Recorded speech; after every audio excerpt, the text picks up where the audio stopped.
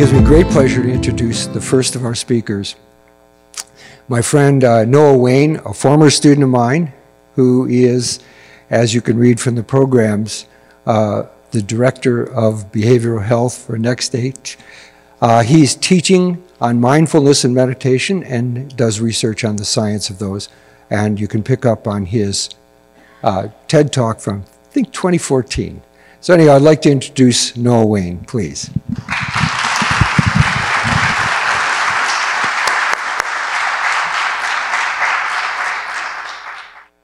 I forgot to say destination graduation. So I'm going to ask everybody to stand up because I'm going to need some crowd participation. Some of you may know this, and if you do, great. I've tweaked it a little bit.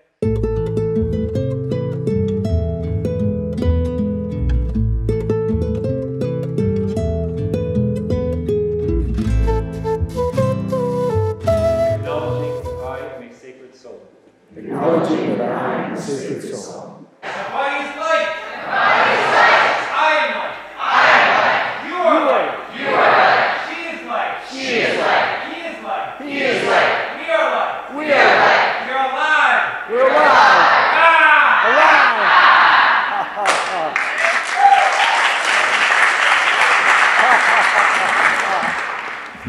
Takes you back. Oh, hello everybody.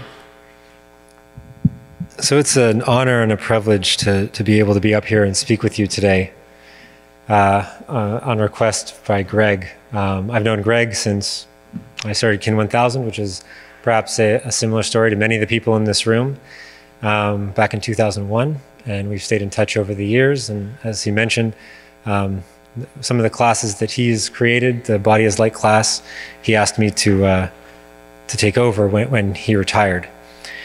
So when Greg asked me to speak, the idea behind the talk was our topic of healing and happiness in a broken world. My background and what I teach at York University and what I've become to connect with Greg on many levels about is very much mindfulness meditation. But where this is going to start and where I was thinking about how to structure this talk I'm going to give to you was about a conversation that I had with a friend of mine over the last few years about how we would make the world a better place. And one of the ideas that came about, and it wasn't my idea, so I'm not going to take credit for it, it was his idea, and we had some great conversations about it, but that was the idea of creating a virus. We're going to create a virus and infect the entire planet with the virus. But this was a very special virus. It wasn't evil in nature in any way, it was an empathy virus. The idea of somehow infecting the population across the world with something that would stimulate within their own minds the capacity for understanding the point of view of another human beings, their emotions, their lived situation, their fears, their happiness, their worries, and sending that around in a virus. And now we're not going to do that for a few reasons, one of which is ethically a little questionable. But there are some logistical issues we couldn't figure out either. But the idea is sound, the idea of how can one or groups of people leverage the concept of empathy and what are the widespread implications of that and how we treat other human beings and how we treat ourselves and our family and people that we don't know, the nameless and faceless other. I do believe that empathy has the power to change the world. Understanding the point of view and emotional state of other people has incredible power in how we treat each other. It would have a significant impact on war, conflicts, how we allocate funding in our national budgets. But it's not just a projection of international relations. This has to begin on a personal experience. Each one of us on our day-to-day life has to be able to do what we can to cultivate the concept and the feeling of empathy and compassion. And this has to be done on the daily basis. I'm going to read you a quote from the Dalai Lama that he posted on Facebook on Friday. Because anger and hostility destroy our peace of mind, it is they that are the real enemy. Anger ruins our health. A compassionate attitude restores it. If it were basic human nature to be angry, there would be no hope. But since it is our nature to be compassionate, there is. If the mind was always calm, it would always be full of love and compassion. And then we can spread that love and compassion to others. But if the mind is full of frustration and anger and guilt, then those are the things we end up spreading. So we don't have to use a virus to spread the concept of empathy and compassion. What we have to do and what we can do is work on the inner workings of our mind. And by embodying and living what it means to be empathetic and compassionate is how we can then cultivate this across the world. And it begins with us. But how do you do that? How do you do that when, for lack of a better term, life is suffering? That people get diagnosed with horrible diseases, that people die, that people get injured, that people are hurt emotionally, physically on a daily basis. If life is to suffer, how can we develop the empathy and compassion within oneself in order to be able to spread that to other people? And now I believe a part of the answer to that question is meditation. That meditation has a role to play in how we can make sense of a world which is very much defined by misery in many ways, and make light of it and come out of it in a way that is productive and healthy and happy, and so that you can spread this concept around. And now life is a collection of hills and valleys. So we all experience this. We all have highs, we all have lows. Sometimes we're on a high and it's fantastic, and sometimes we're on a low and it's absolutely horrible. Sometimes you're on top of the world, and sometimes it feels like the world is on top of you. When you're at the valley, when you're on the bottom and you're experiencing a low, what is important to realize is that it won't always be like this, that things will change, that while you are at the bottom now, you will go up, and at one point you'll come back up to a peak. And when you do, it is important to realize that it is not always going to be like this, that while you may be at a peak at a certain point in your life, you will then again go down, and there will be more valleys to go through. And it's an appreciation that these things change, that life is an ebb and flow, is what makes us have the ability to weather this storm, to choose the middle path, and to go through life in a way that is more control. And this is very much resilience. This is the definition of what resilience becomes. One of the turning points in my life happened just before I started my graduate school in 2007, before my first term of master's. I participated in a 10-day Vipassana course. Vipassana is taught by S.N. Goenka. It's a 10-day silent retreat where from about 4 o'clock, 4:30 in the morning until about 9 o'clock at night, they teach you meditation. You partake in noble silence for 10 days, eating only vegetarian meals and nothing after midday. And for me, this experience, these 10 days, which kind of kickstarted my graduate career, was an awakening experience. And I don't mean awakening by enlightenment, far from it.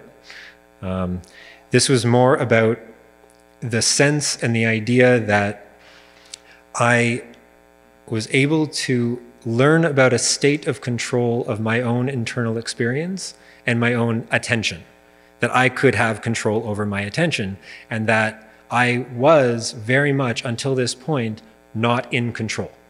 That ability to choose where I wanted to divert my attention to was something that I had to practice at in order to become good at.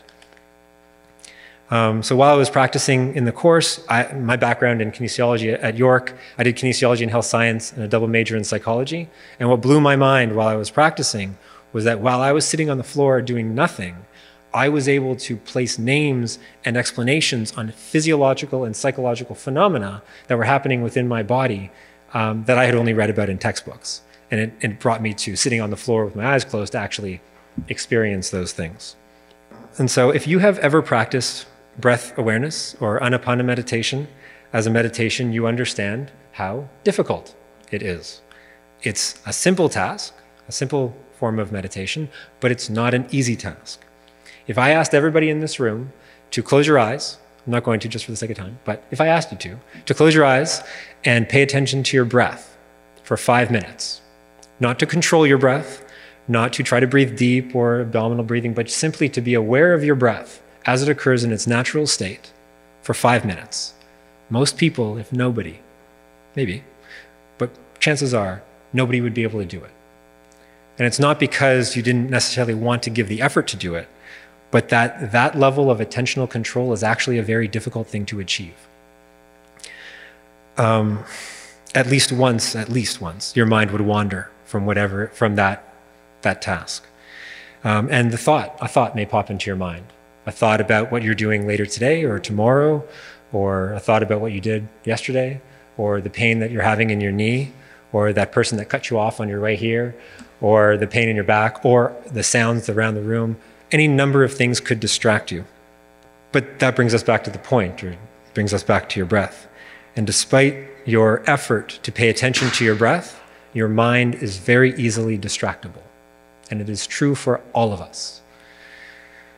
Your attention is easily hijacked. And I personally believe this is more of an issue today because of these things, because of our tweeting and our liking and our posts. And out of curiosity, how many people here, raise of cell phones, have a cell phone in their hand right now? Oh, yeah, that's great. For those that raised, thank you very much for being honest.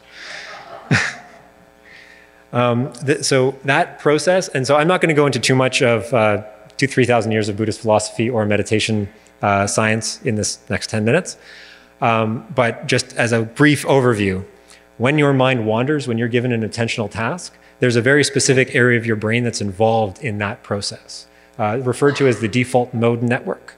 It's this part of the brain that gets activated when we are task negative. So we're not necessarily doing anything. We're daydreaming, we're ruminating, we're just staring out the windows at the clouds. It's this default mode network that's in play versus the other side, the active, the task-focused network. And so if anybody drives, I love using this example, if anybody drives and you're sitting at a red light in your car and just daydreaming, mind's flying away, all of a sudden the next thing you realize is you're 200 meters down the road and you do not remember the light turning green. But it must have, because there's other cars around you as well. And so unless you all just ran the red light, the light actually turned green. Just that momentary blip of awareness at that specific point of time was your default mode network kicking on and your active attention reducing down, and you were just kind of on autopilot. The reason why I found that this level of attentional control was so interesting and important to our lived experience was because when you are able to control your attention at will, there is a direct relationship to your emotional state and your happiness. And that there have been studies now that have looked using different methods like experiential sampling method of just buzzing people on a cell phone saying, hey, what are you doing? And what are you thinking about? And how happy are you? And they find that people who are paying attention to what they're doing at a given moment are happier versus those who are thinking about something that is not what they're immediately doing. And when it comes to issues of depression and anxiety, from a certain point of view, these mood conditions, these mood disorders, are disorders of attention. They are of getting stuck on a repetitive thought process that is uncomfortable and unpleasant and unhealthy. And I'm not trying to say that we would avoid unpleasant thoughts, but it's about having a positive relationship with those thoughts. And being able to control our attention and accept when the thoughts come in and letting them go, and then being able to move your attention back to something that has more productivity. Controlling your mind allows us to control what the focus of our attention is. And in mindfulness practice, we typically use the breath as an anchor to bring ourselves back into the current moment and pay attention to this current moment in time. So when your mind wanders, you bring it back. Layered on top of this attentional practice is this concept of non-reactivity and non-judgment. To observe but not judge. That we personally, with intention, focus our intention on the moment, and regardless of what it brings, regardless of what thoughts pop into our mind, the situations around those thoughts, the people involved in those thoughts, that we do not react. We do not react with anger or hatred. That we observe simply that this is the thought that's popped into my mind, and it's okay. And we let that thought go and we bring our attention back to our breath. Instead of getting angry and frustrated, we simply observe the reality of the moment. This is the thought that my mind has wandered to at this moment in time. If we don't, we can very easily get into this repetitive motion of thinking over and over and over on that same thought, getting angrier and more frustrated over and over again. And this practice, this active process of paying attention to the breath, allowing the mind to wander, when the mind wanders, accepting the mind has wandered, bringing the attention back without judging the thought, allows us to weather that storm. That's actual experiential education in practice, teaching us how to manage the ups and downs of our reality, of our everyday. And it teaches you a huge concept in mindfulness called aversion and craving. And so aversion and craving, the root of all misery, according to Buddhist philosophy, can be summed up in this way. I like this. I want more of this. I don't get it. Misery. I don't like this. I get it. Misery.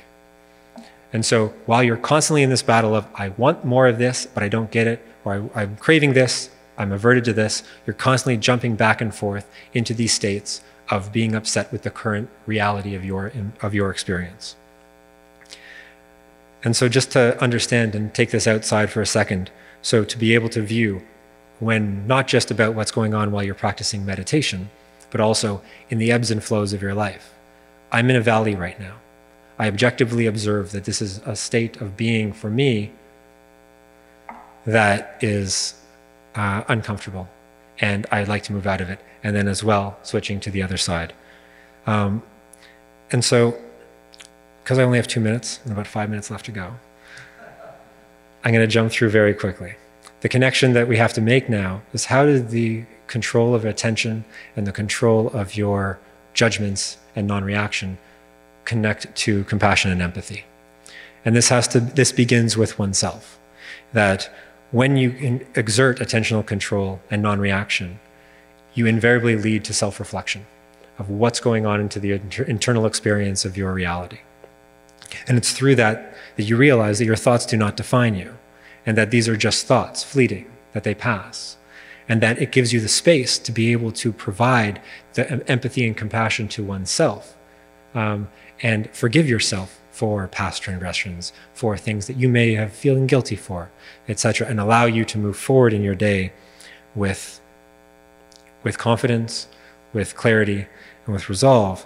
But that active self-reflection is a skill. It's something that we have to practice.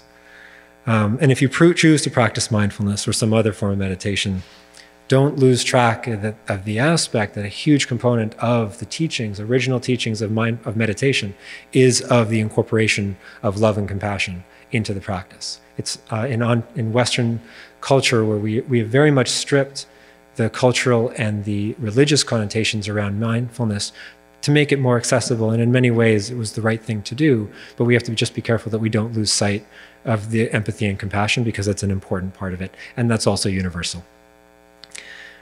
We must self-reflect in order to have self-compassion, and self-compassion is necessary so we can spread compassion to others. And the world needs more of it, and this is all bundled up in the practice of meditation. And the idea behind this is that regardless of what you're confronted with, any day of the week, any day of your life, that the default position that we take stems from love and compassion, not from anywhere else. But regardless of the interaction, you always start that perception from a place of love and compassion and empathy. And I can prove to you this works. I can actually prove it. In my life, when I've interacted with people across the gamut, the one person that I know of in my life that embodies this is that man right over there. And if you know him, if you've had the privilege of interacting with Greg, then you know that every interaction, he comes to it from a place of love and empathy and compassion. It makes you feel like you are the most important person in the world. So I really want to thank you, Greg, for the opportunity to be up here and speak my truth in this little talk. Thank you all for listening. Take care.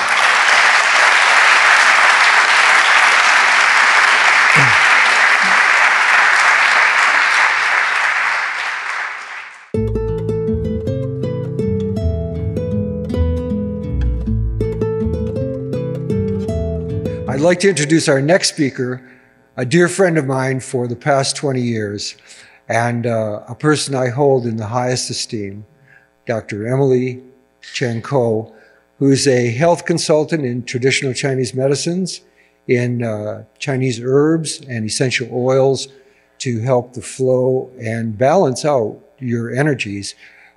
She has been a lecturer at CMCC, the Canadian Memorial Chiropractic College, the College of Naturopathy, and I was so fortunate to have met her in 1999 and invite her to come up to York to demonstrate acupuncture and also to lecture to the students about the deeper roots and traditions of traditional Chinese medicine, which she had studied for 12 years before entering into the practice. And she's got a sublime personality, but get this, folks, her first granddaughter was supposed to be born tomorrow on election day, but actually was born a couple days ago, so she's now a new grandmother of baby Georgia. So I'd like to introduce my friend, Dr. Emily Cheng Koh. Please give her an applause.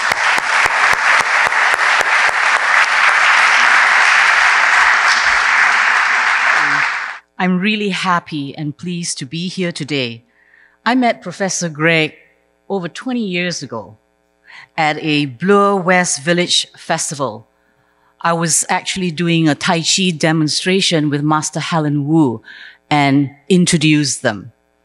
And following that, Professor Greg joined our class. And eventually, it led to him asking me if I would be a guest speaker in his class in kinesiology at York U. And I was very happy to be there to introduce traditional Chinese medicine to his class. And as Professor Greg started his class, you're not going to get away with this, Greg, you know, he wrote in large caps on the board, "Destination Graduation." Do you know, I wasn't a student. I was there to give a little lecture. But those words, the phrase, just stuck in my head. I thought to myself then and still now, what a unique way of getting everyone's attention. So much so that many, many moons later, as our friendship grew, I have not forgotten that phrase. For me, it is as if Professor Greg has planted a phrase that helps me to focus on achievement and accomplishment. Even though I was not in his class, if I had a professor like him, I would probably be a student forever. I've been fortunate to have experienced numerous conversations with Professor Greg over coffee through the years. An exceptional person, conversations with him leaves you inspired. His profound words linger in your mind, and as you stand back, you realize that he has left you thoughtful, encouraged, uplifted, and motivated. I think some of you who know him will share those same thoughts. Thank you, Greg, for being in my life. Throughout his difficult journey in the past year, he has kept a remarkable positive attitude. And as a health consultant, having been in practice for over 30 years, I cannot begin to explain to you how important that attitude is in health and healing. Chinese medicine, which is what I'm a little bit more my area. So when I talk about organs and things like that, it is from the traditional Chinese medicine point of view. Chinese medicine treats a person not just at the physical level, but also the mental, emotional, and spiritual aspects. The focus of health and happiness in a broken world, a very important one, is a very important point. It has been said that for every minute you are angry, you lose 60 seconds of happiness. I'd like to add to that because I found this, and I love quotes and sayings, so you're going to hear a lot of quotes and sayings. So this quote says, 1 minute of anger weakens the immune system for up to 4 to 5 hours. 1 minute of laughter boosts the immune system for 24 hours. I think we should all laugh, right? In Chinese medicine, the heart is the emperor organ, or considered the emperor organ. It recognizes the various emotions that each organ is related to: happiness, is an emotion associated with the heart. All emotions in Chinese medicine, and we actually call it the 7 passions, affect not only the organ itself, but it will always affect the heart. Example, the emotion of anger relates to the liver, but it is the heart that recognizes this emotion and makes you feel the anger. The 7 passions or emotions are considered a major cause of illness according to traditional Chinese medicine. And there is also another saying in traditional Chinese medicine: the heart houses the mind, which includes emotions and your spirit. It is the center of perception and self-awareness. It is the residence of the Shen, which can be translated as the mind. When we think of the heart, the emperor, remember that health and happiness can be achieved by our awareness of our thoughts that have an effect on the mind and the brain, and that they affect every single cell in our body. So if we practice awareness of our thoughts, we will realize the effects of anything that is negative or positive in our thinking. I have a love for quotes, as I said, and I have another one. The happiness of your life depends on the quality of your thoughts. Every cell in your body is eavesdropping on your thoughts every day. And this one is my favorite. I probably came across it many, many years ago and have used it very often to talk to friends, people who are stressed out, or even patients. That the birds of worry and care fly over your head. This you cannot change. But that they build nests in your hair, this you can prevent. And it is a Chinese proverb. It's one of my favorites. Now, having been in clinical practice for over 30 years, I share with you my view of how to try to stay healthy at a preventive level. There are 2 crucial things to keep in mind to help the body, apart from planting positive thoughts in our minds and to make ourselves happy. One is the immune system. The second is inflammation.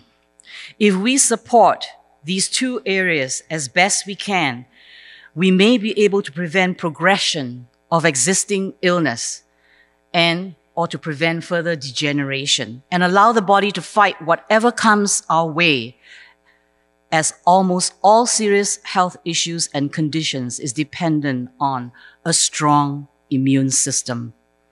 So apart from learning how to achieve happiness, there are concepts in traditional Chinese medicine that also explain what is important to support. Chinese medicine refers to 2 very important components in the body. One called qi, which is energy, and blood. And I like to use this analogy. Again, is about traffic. So imagine qi and blood, the 2 most important components to think about from the Chinese medicine point of view.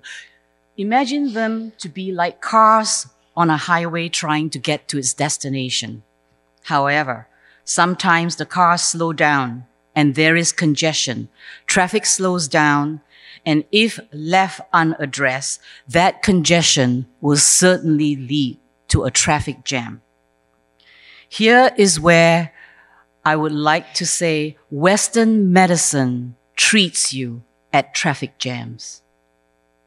Chinese medicine has the ability to treat before the congestion leads to a traffic jam. This enables us to treat the body at a preventive level. The thought here is free flow of qi and blood moving smoothly throughout the whole body to achieve optimal health, like the cars on the highway getting to their destination. Another example to understand Chinese medicine is to visualize a tree standing tall with roots. We may have complaints regarding the color of the leaves or if they look dry, not bearing as many fruits and flowers. The art of taking health history from Chinese medicine point of view enables one to think much further, to focus on the treatment of what we call root cause. It could be as simple as watering or nourishing the root, and all the leaves, flowers, and fruit will take care of itself. I like to quote Churchill here. He says, "The further backward you can look, the further forward you're likely to see."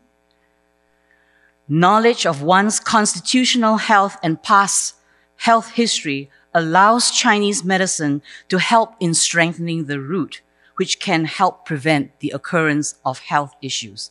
Western medicine might decide to address the disease branch by removing it, while Chinese medicine tracing root cause of illness may decide that nourishing the root can solve the health concerns.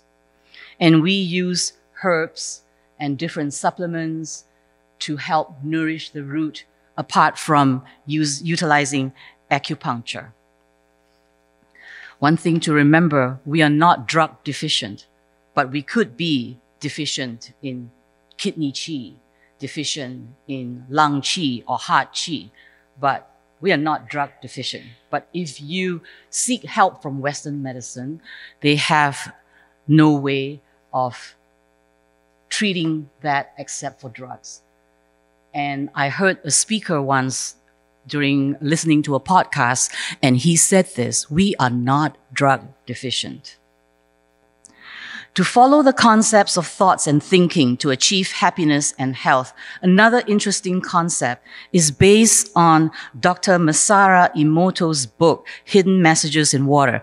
We talked about that at our last coffee. Yes. We believe that water has a memory. Who believes water has a memory? Do we all believe that? Yeah? Because you need to probably bring it a step further. We are about 65% water. And babies and infants, since I'm a new grandmother, when I read this with great interest, infants, 75 to 78% of their bodies hold water. By holding the intention of peace towards water, by thinking, speaking, and acting with the intention of peace towards water, can and will bring peace to our bodies, to the world. This is actually a phrase by Dr. Emoto.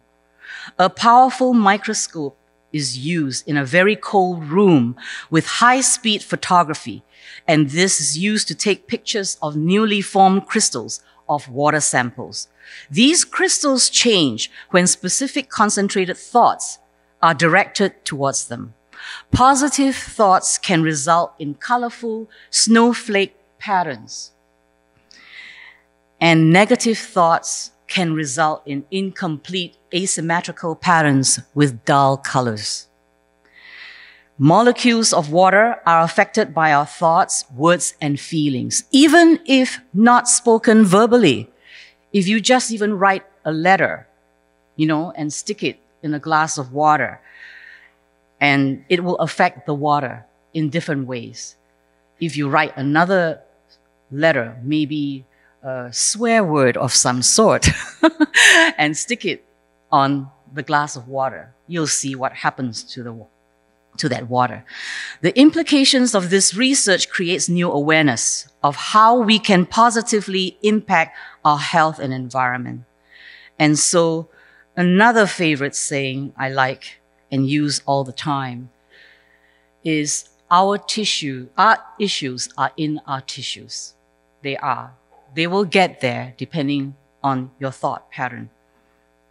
And I'd like to share some final quotes with you. So, an old healer to the soul is not your back that hurts, but the burden. It's not your eyes that hurt, but injustice. It's not your head that hurts, it's your thoughts. Not the throat, but what you don't express or say with anger. Not the stomach hurts, but what the soul does not digest.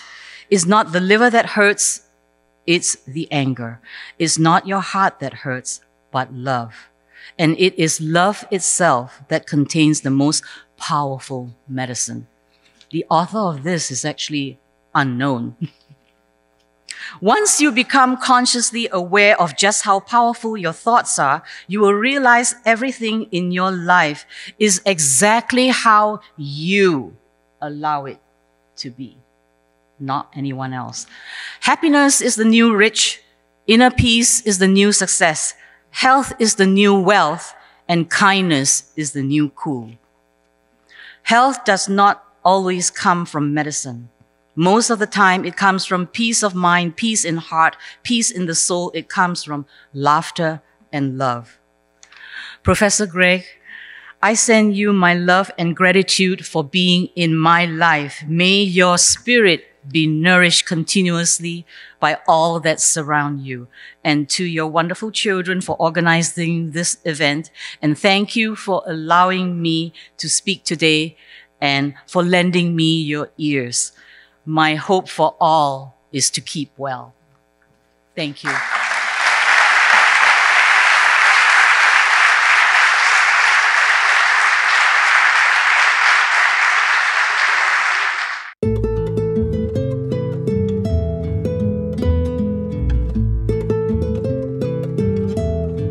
I'd like to introduce my next friend and presenter, who is a distinguished gentleman. Stephen Moore is an artist. He's an author. He wrote T-Ball and the World Spinners. He's got another book coming out at the end of this month. It's the Christmas Adventure. As I said, he's an artist. He's a Reiki practitioner and reflexology master. But I met him because he was teaching a Wu-style Tai Chi, and I was lucky enough to be in his class, which at the 4th Street Senior Center in South Etobicoke is so small it almost feels like a private lesson. And that's really a treat. Now, I've been studying Tai Chi for about 25 years after other martial arts experiences, and I find it endlessly fascinating and endlessly challenging. Although, as I've had to tell Stephen, I never have trouble coming into class with the beginner's mind because I can never remember what happened in the last class. So I'd like you to give a warm welcome to my friend Stephen Moore, who's going to introduce you to some qigong and possibly demonstrate his form. But one other thing I have to tell you, there is a specific form of dancing in the middle part of England that's not very well known here. It's called Northern Soul. And he gave a sublime demonstration of it once after a Tai Chi class, and I think I must have laughed for an entire week after that. So please give a warm welcome to Stephen Moore. You want to take this one? You can have the wireless. Thank you, George. Good afternoon, everybody. I feel very humbled to be here today in the presence of such great speakers. I've not known Greg for so many months even, but I've come to know him, and I like to call him my friend, which is, and what he just said just now was very heartfelt. I've been teaching Tai Chi since 1990. Prior to that, I did karate, I did Aikido. Tai Chi is the ultimate for me, okay? It is the ultimate. It is not like most conventional martial arts, which are done in a straightforward linear fashion. Tai Chi is done in circles, spirals, and arcs. But as I don't have too much time, I suggest that everybody could just stand up, and we'll begin. Rule number 1, never stand with your arm folded. Of course people say it's a mental barrier, but the reality is, if you think about it, this is weight, okay, this is weight. So eventually what happens, the spine gets to curve. Pressure gets pushed down onto the internal organs. You need to relax more, relax. It's all about relaxation breath, okay? So if we try this, can people try this? Just relax. But just relax and just try and control your movement. Okay? Here, nice and relaxed. So if you want to move some fast. Okay? And that's purely and simply by me just turning my waist. My waist. Here, wiggly. All this. And falls. Rises and falls. Good, isn't it? Nice and light. This is great for meditation. If you actually study out in the field doing this, you really get that connectedness with nature. But just have that feeling that if this hand's going to go down, it's going to push right down into my heel, down this energy center, energy line that goes down here, right down into my heel. And I rise and fall. Rise and fall. And this is something you can take away from this particular demonstration. Simple, easy, effective. Nice and light. Try and get your shoulders down. Try not to do this. It's not Halloween. No, Halloween. Down we go. Rises and falls. Rises and falls.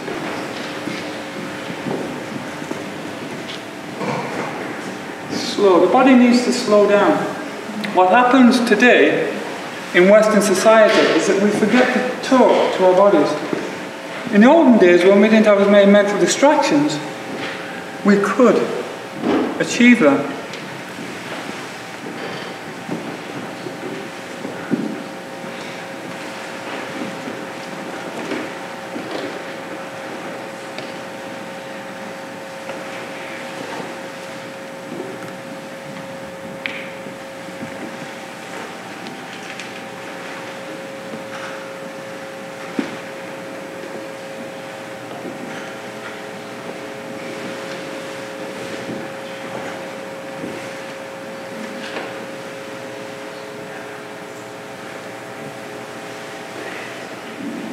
And that's just a demonstration of the first third of the 44 movements.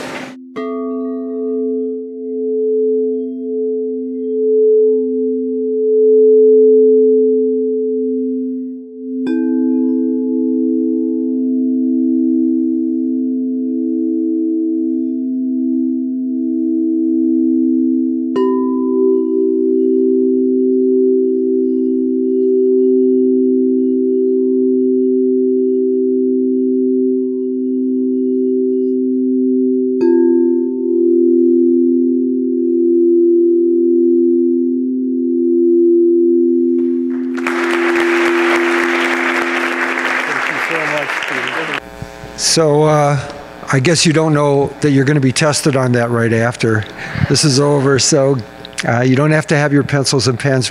You have to give a live demonstration in front of everybody.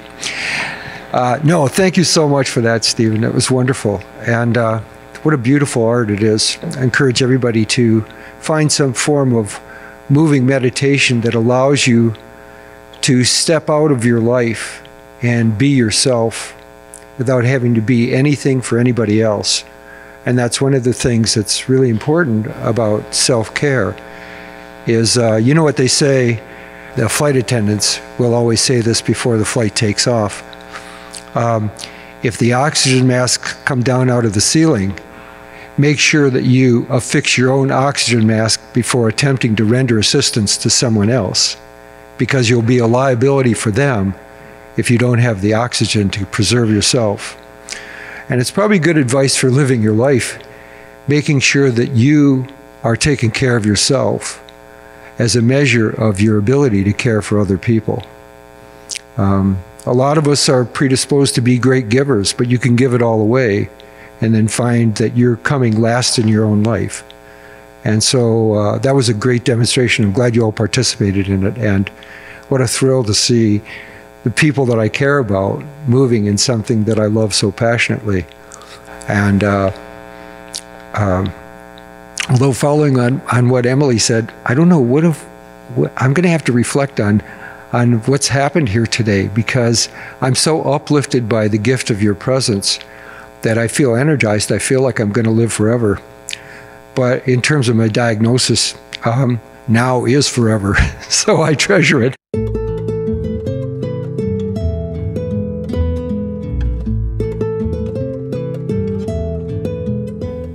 I really don't have the words to express how to introduce our next presenter, friend, teacher, mentor, partner, teammate, entrepreneur, brilliant guy, my friend UJ Ramdas, who was the president of the meditation club at York.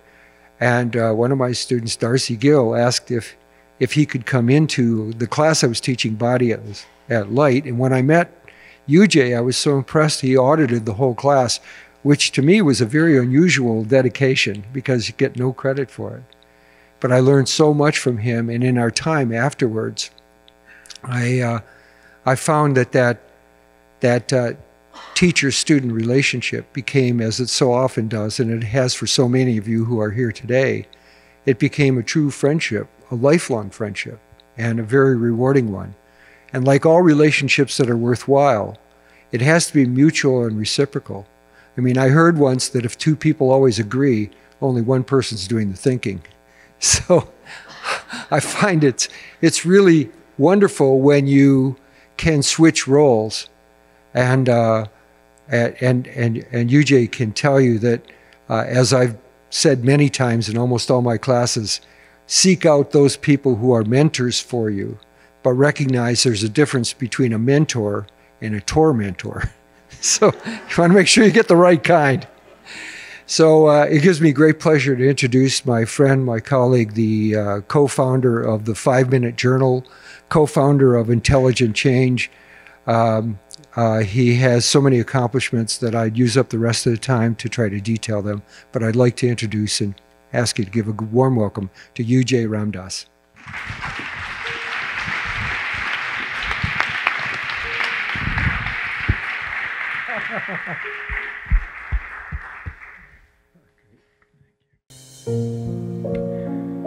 My name is UJ Ramdas, and I've had a pleasure and honor of knowing Greg for over 10 years now. First, as a student, and then as a friend, a brother, a companion on path. In my life, I've given dozens of speeches, and nearly all of them without props or notes. But when I was preparing for the speech, I realized there was no way I was going to be able to give the speech without some aid. This is a deeply personal speech because Greg has changed my life, as he has for tens of thousands of others. But today, we celebrate this wild and wonderful man, Greg Malszecki. And I want to share with you 3 stories of how he's impacted my life. My first story is about new beginnings. I first met Greg thanks to Darcy Gill, a friend I've met at the university. I'd recently moved to Canada alone from India at the age of 17. Never been to a foreign country. Never seen snow. I was brand new, hungry, and curious. The scholarship made it possible for me to attend York University. And because I was getting bored with the standard set of classes, I realized I could just walk into classes that were far more interesting. I learned that there was a word for this: auditing classes. I had little money back then. I needed to stretch my dollars far while learning as much as I could. As I was talking to Darcy, she tells me, "You have to meet Greg. He's amazing. He teaches 4th-year kinesiology courses, and somehow he's managed to smuggle in meditation and martial arts into the curriculum. Come to one of his classes. One is called Body is Light. It covers meditation. Another is called Body as a Weapon. That covers martial arts. So one fateful day, I walk up to his classes in Bethune College at York University. I walk in late and embarrassed, and he greets me with so much enthusiasm. "Hey, welcome to my class!" He clasps my hand with both of his hands, smiles wide. It makes me feel so welcome. His ability to channel his enthusiasm and his care was so clear, so present as it is now. He was ecstatic that I was the president of the Meditation Club at York. His classes, as some of you may remember, were packed. They were so crazy packed that there was barely standing room at the start of the semester. And slowly, we'd make space by getting chairs from other classrooms. They were packed because this man knows how to teach, and he cares deeply. They were packed because this man has a powerful presence and so much life he's cultivated over the years. He fed a hunger for students that could not be satiated with food. It was nourishment of the spirit. His classes were enlivening, powerful, an injection of life. And for me, it felt like inhaling oxygen for the first time. I was hooked. As someone that was new to Canada, Greg embodied to me what was quintessentially Canadian. Warm, friendly, open. But he was more than that. There was wisdom and care oozing out of him. Such playful wisdom. Greg, for as long as I've known him, has been a shit disturber. In the best sense of the word. Maybe that's why I felt an instant connection with him. I always think of him as fiercely good, grounded, and unconventional, enthusiastic, and playful. I can recognize that full belly laugh anywhere. That wide smile, that strong handshake. He lives with fire and life, even as it threatens to leave sometime very soon. But even back then, soon after I met him, I realized I'd met a very special man. He was shaping my life in ways I would not be able to understand fully for over a decade. He welcomed me freely into his home, introduced me to Jennifer, Aislinn, and Karis. One of my highlights of our time together was the simple act of having tea at their home. For a young, lonely, far away from family, I remember feeling home.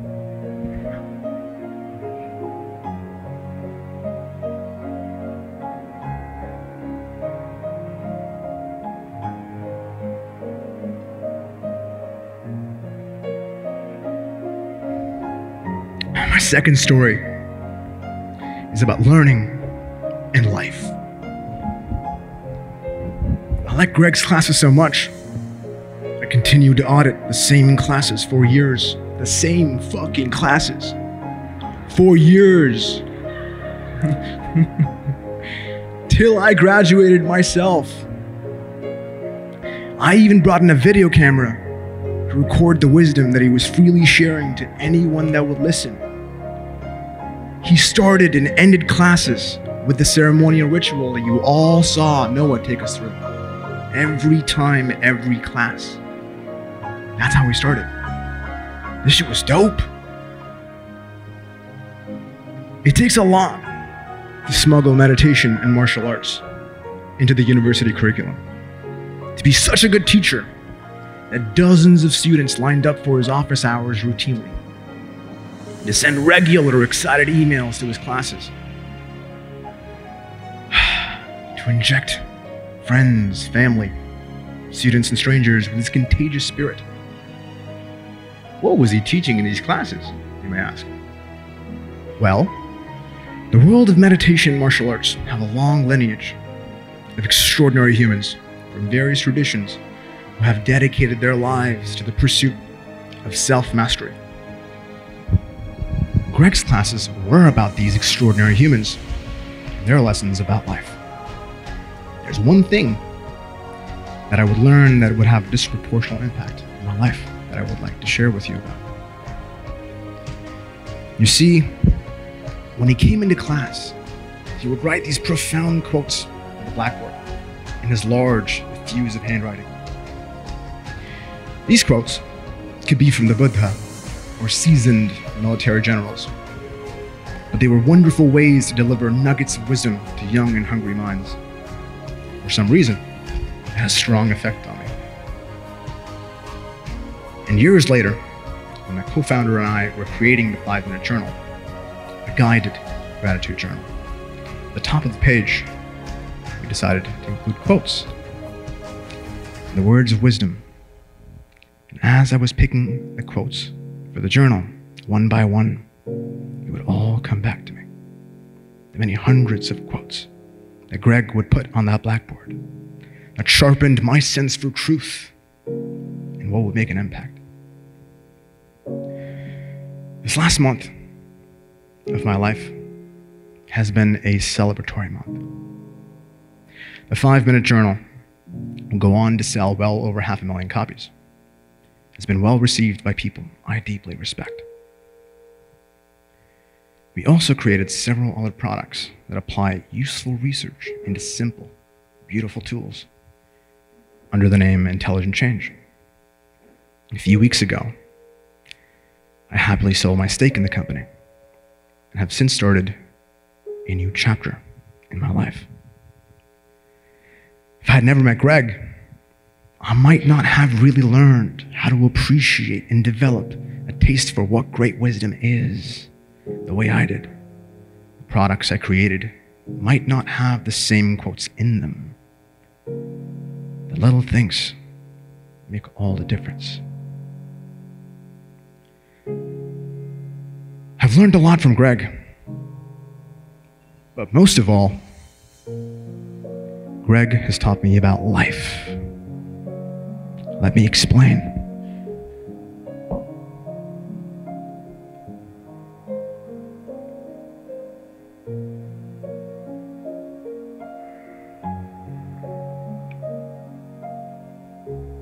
You see life when you see a newborn baby full of aliveness, awe, the wonder, and pristine consciousness. And then time happens. We go older, and slowly time chips away at the life we have. The spirit, so strong and beautiful, starts to dim. You know the light is dim when you see someone who is breathing, but you can sense in their eyes there is a deadness, there is a numbing. That deadness is a result of the spirit getting dim. But it is Greg that taught me to inject life into everything I do. It is Greg that encouraged me and inspired me to continue with my meditation practice. It is Greg that taught me to revel in my unconventionality. We all have our own nature, our own natural way we approach life. It has strength and intelligence when we tune into it. This past week, I got my Canadian citizenship.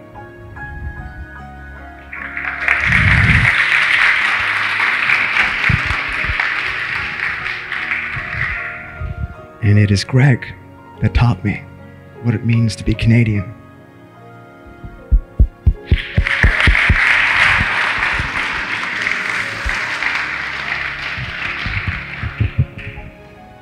The second story is about life and the celebration of it, because he has always been very big on that.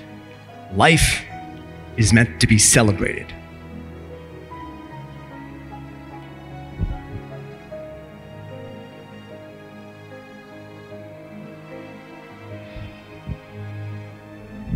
My final story is about graduation.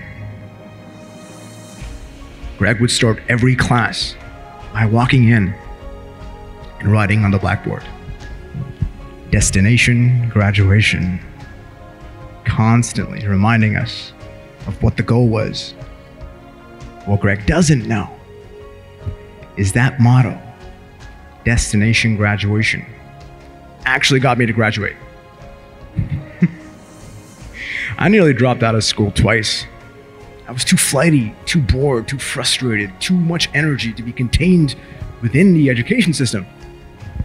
Somehow, I managed the discipline to stay the course. And when finally came time to graduate, I requested Greg if he would stand in instead of my parents, since they lived in India.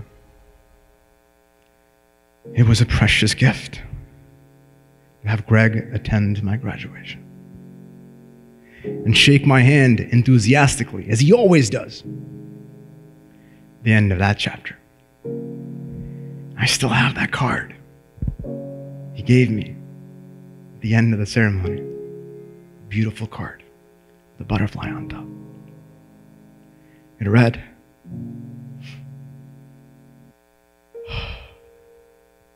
destination, graduation.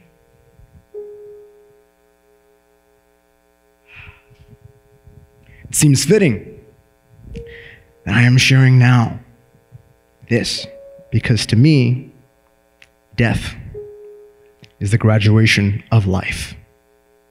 It is life's change agent. It clears the old and makes way for the new set of students of life. Because in this great game of life, we are all students. And life is always patiently teaching. The question is, are we learning?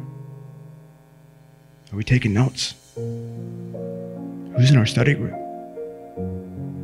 I ask these questions because these are the questions that Greg would ask. Destination, graduation. I want to leave you all with one quote that he often shared by Hunter S. Thompson. Life should not be a journey to the grave with the intention of arriving safely in a pretty and well-preserved body, but rather to skid in broadside, a cloud of smoke, thoroughly used up, totally worn out, and loudly proclaiming, "Wow, what a ride!" My God, what a ride this man has been on. I am deeply grateful for a teacher, a friend, a guide, a brother to have steadied my hand when it mattered. And right here, right now, before Greg's last ever lecture, I want us all to take a moment to celebrate his life. For all the magic and goodness it has brought us, he will be deeply missed.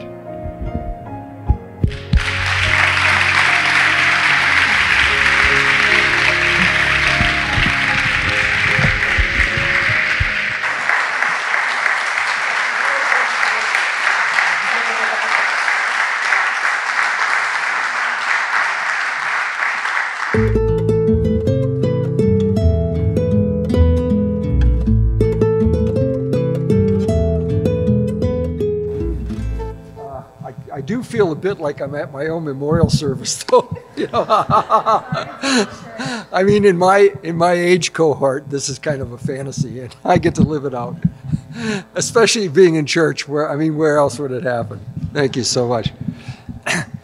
But you must know there probably won't be a memorial service. I'm trying to donate my body to the U of T Med School, and they asked me why I wanted to do that, and I said, well, I don't have to stop teaching just because I'm dead.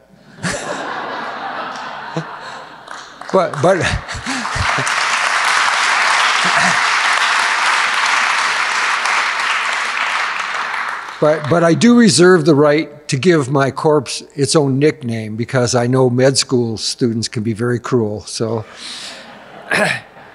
but I am very deeply moved by what's been said about me, by your presence here. I mean, you know, I looked up on Wikipedia what October 20th was noted for, and really there wasn't anything special.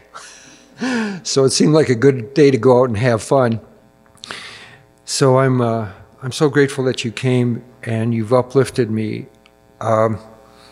Knowing that when I go into free fall, I lose track of time, and because I came from a family of great talkers, we could be here till the stars came out and the sun rose tomorrow. So rather than do that, I'm not going to torment you with going off on a million tangents as I like to, although I am glad that the speakers all, in one way or another, called attention to my absolute bad attitude towards authority.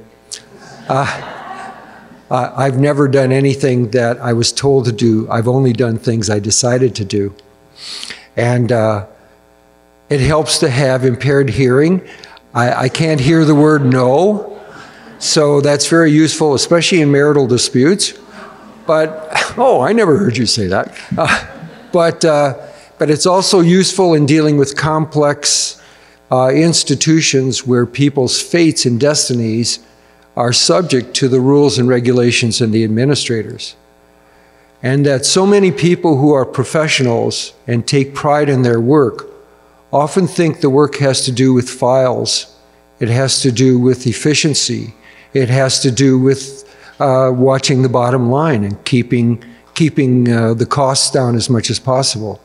And they forget that, in fact, all institutions are there to serve. They're there to serve the people who need them, need their services. And that can't be truer of any place than higher education, except one, and that's in healthcare. Now, I've been disgustingly healthy most of my life.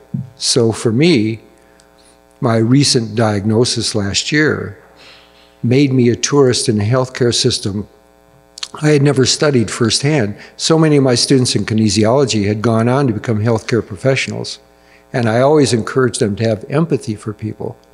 But now suddenly, I was the object of attention within the healthcare system, visiting 10 or 12 different specialists about my condition.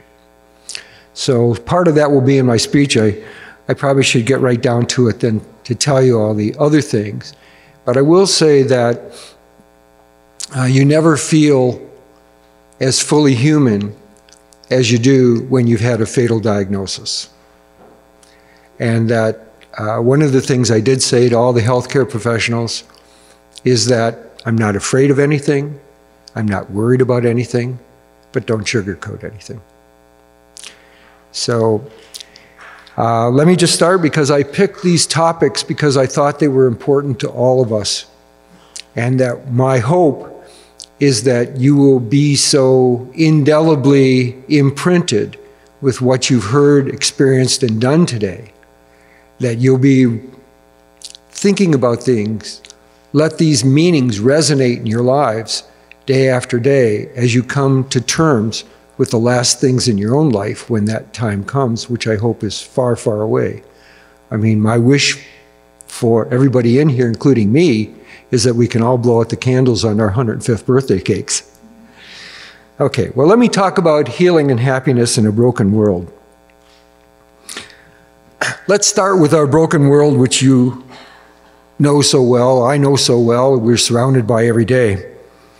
But let me just give a quick review, because we have to talk about the context. Every cell, every living organism responds to the environment it finds itself in.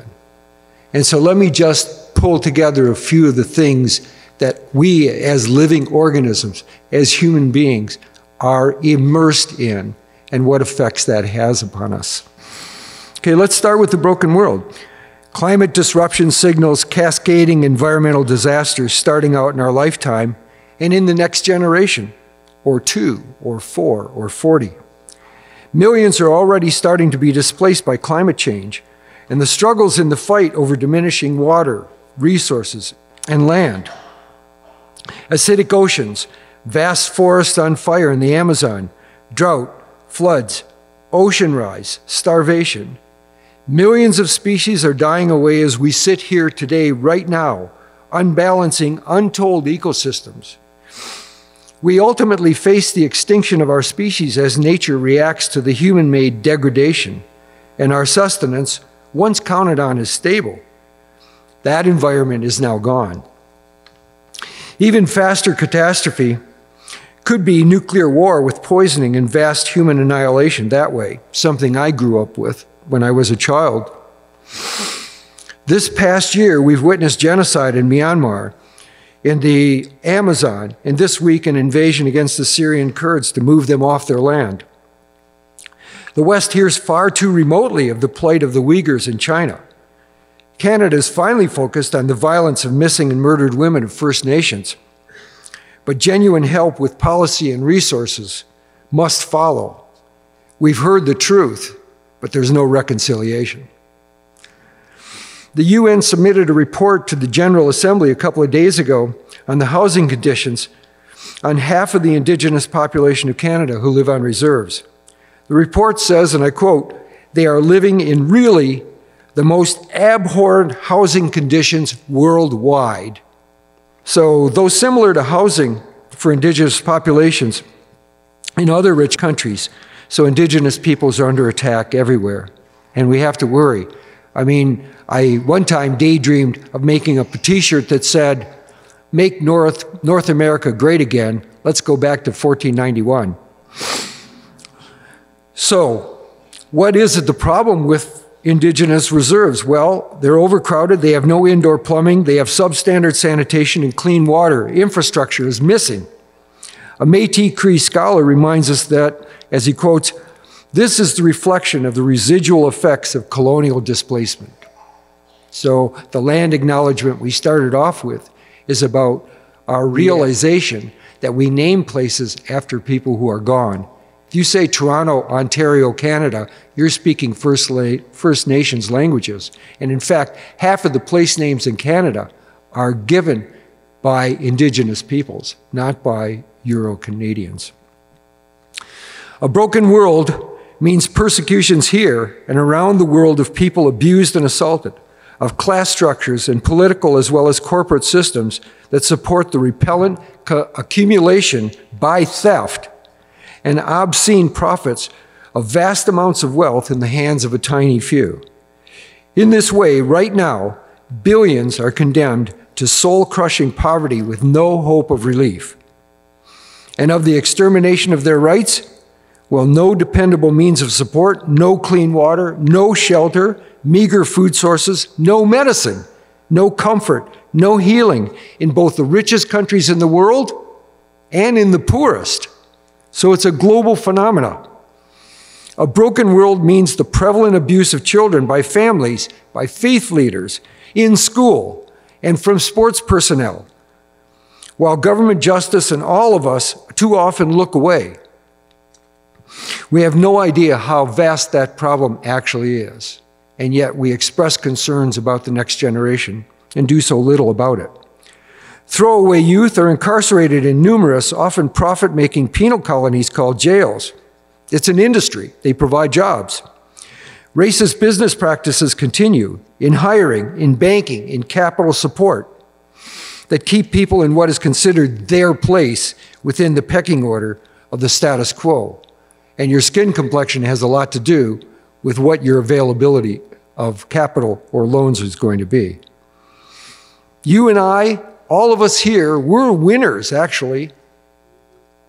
Just look around the room and you'll see this is what the winners in society look like in a broken world. Because we have workplaces. We have places where we're valued. We have skills that are compensated for. We're not considered redundant. We're not considered throwaways. The losers don't have these jobs, and we're never in contention in their vast numbers. The competition for jobs was rigged against contract gig workers, low employment, temporary agency people, and a large number who are just considered an underclass, redundant tossaways. It's real.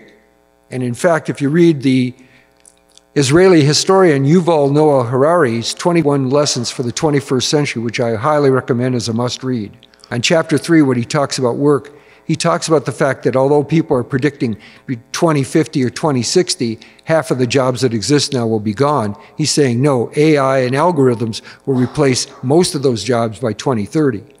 So in fact, what do you educate people for? For a world where they can't have a job, they can't buy a house, they can't support their families, they have to live with their parents and grandparents? North American politics is tainted with fascism rising from the 20th century. That exterminated almost 1 billion people, and it's now flourishing In our politics, we'll see evidence of it tomorrow in the election. Authoritarian control degrades populations so that the citizens are subjugated into objects to be manipulated. We have accustomed ourselves to a world of brutality that we accept as normal. We find, therefore, the need to protect ourselves with personal walls against these threats. Consequently, all of us contribute to making and sustaining this brutal world by accepting a broken world as normal, as acceptable when it is clearly unacceptable. We are conditioned from youth to prop up social hierarchies in which a few are considered so much more worthy and superior to all the others. We also accept that a rampant consumer society is one we must participate in, even though we know it's damaging to us, to our children, to the environment, to our social relations. Those walls cost money, and they're not just on the Southern American border. Are we not mostly marching along in our own lives, trying to shut out the awareness of other people's needs? We're minding our own business, literally. We're not getting involved beyond those interests, and we're letting those at the top make all the important, largest decisions for our entire society, like on climate action, on massive weapons dealing, on skyrocketing corporate costs, on immigration and sanctuary for refugees, people who are exiles. That may include us someday, probably not me. We're taught and conditioned to obey the law, to seek careers, to make enough income and enjoy the comforts of life. But we see that our world is broken. That breaking, in fact, disrupts our connections to other people. I mean, if you look around this room, how many people have you met here? And yet I can tell you from looking at all of you are worthy of knowing and have infinite, and vast riches and potential that I would love to be able to connect to everybody else that's in here. Together in communities, we could collectively work to change big things. But we're conditioned to be just individuals with no effective political power and agency. So make sure you vote tomorrow if you haven't so far. This disconnection keeps us broken. We're fragmented in ourselves, and our communities are fragmented consequently, because communities are simply a collection of all of us together. There are those of us doing political action, taking to the streets, including the children on climate crisis like Greta Thunberg, or those fighting for a livable wage, like the Free the Slaves Fight for $15 minimum payment, because many people who are working full-time do not have enough money to pay their bills, especially with rising housing costs in this city. It's despicable. In our jobs, many of us can work with others to effect useful remedies to the social and technological problems we're actually facing. These actions give us hope, but we have to have a sense of responsibility, meaning our ability to respond to it. But we need always to keep the human condition in view. We humans are born with the innate potential to do the worst and the best to each other, to the environment, and to ourselves. We're a mix of potential good, evil, greed, compassion, hate, love, ignorance, and wisdom. Terence, the ancient Roman playwright, 2,200 years ago wrote, "I am human. Nothing human is alien to me." All of what we are as humans is at play in our own lives. We individually are capable of any human behavior that's ever existed, the worst and the best, the saints and the demons. But there is a way out of this life sentence of being forever broken by a world that's broken and that we sustain by accepting it. At birth, before we've absorbed the brokenness, we are whole as persons. Whole means entire, unhurt, uninjured, safe, healthy, sound, genuine, perfect, flawless. All of us were born that way. We all have the potential to awaken to the original condition we arrived when we began as persons. we have a capacity to awaken that same wholeness. And that choice is something we can choose in any given moment of our lives. This is what I call healing. I'm going to distinguish in this lecture between the idea of healing and wholeness and the idea of cure or fixing health. And it's an important distinction. So let's consider this. As Jenny Holzer, the American installation artist, said in one of her truisms, much was decided before you were born. Okay, just let that sink in. Much was decided before you were born. People were even talking about your gender before you were born. People had biases for what you are or what the surprise they got. But you were born into a society where, in fact, a lot of the machinery of our culture and our values was already at play. That means that everything around us, even our words, were created long before we were born. Our language, our tools, our technology, our political structures, our ideas, our art forms, our modes of transportation, our science, all of these elements help to sustain humans generation to generation over millennia. Humans over all this time have tried to resolve problems, tried to heal a broken world, and to get on with many, many inventions, techniques, tools, practices, faith, community. I mean, we've heard about meditation. The other is medicine. Let's talk about that. The English language derives a great deal from Greek and Latin. In fact, 70% of our words in English are derived from those two languages. So we've picked up a sense of how the world is by the words we use every day, not recognizing what effect they have on us. The Latin word medicus for doctor and for medicine uses the root med, M-E-D, in the Proto-Indo-European, which is about 6,000 or 7,000 years old. The root word means to take appropriate measure. So this is about diagnosis. It's about treatment. It's about healing, advising, prevention of disease.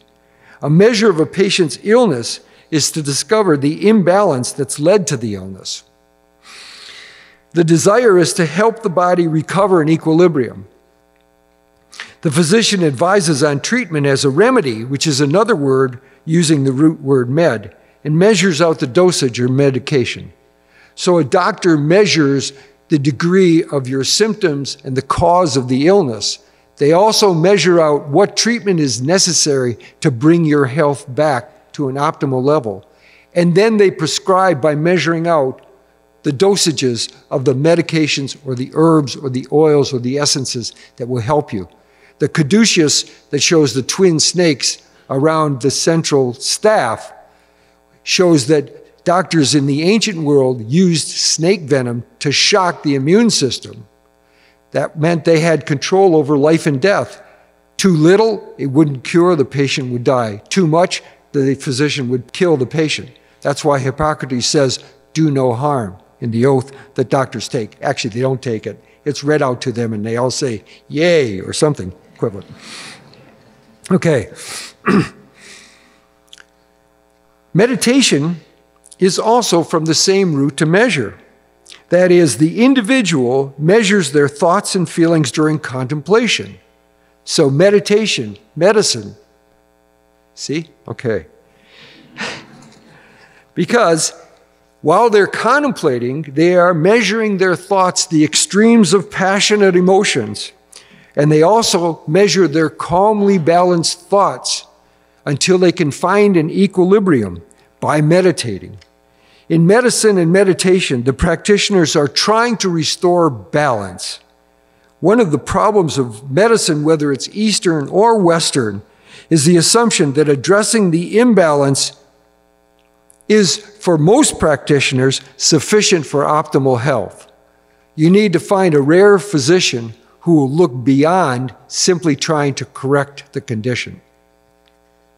But we can distinguish between healing as restoring wholeness and the more basic fixing or curing a person.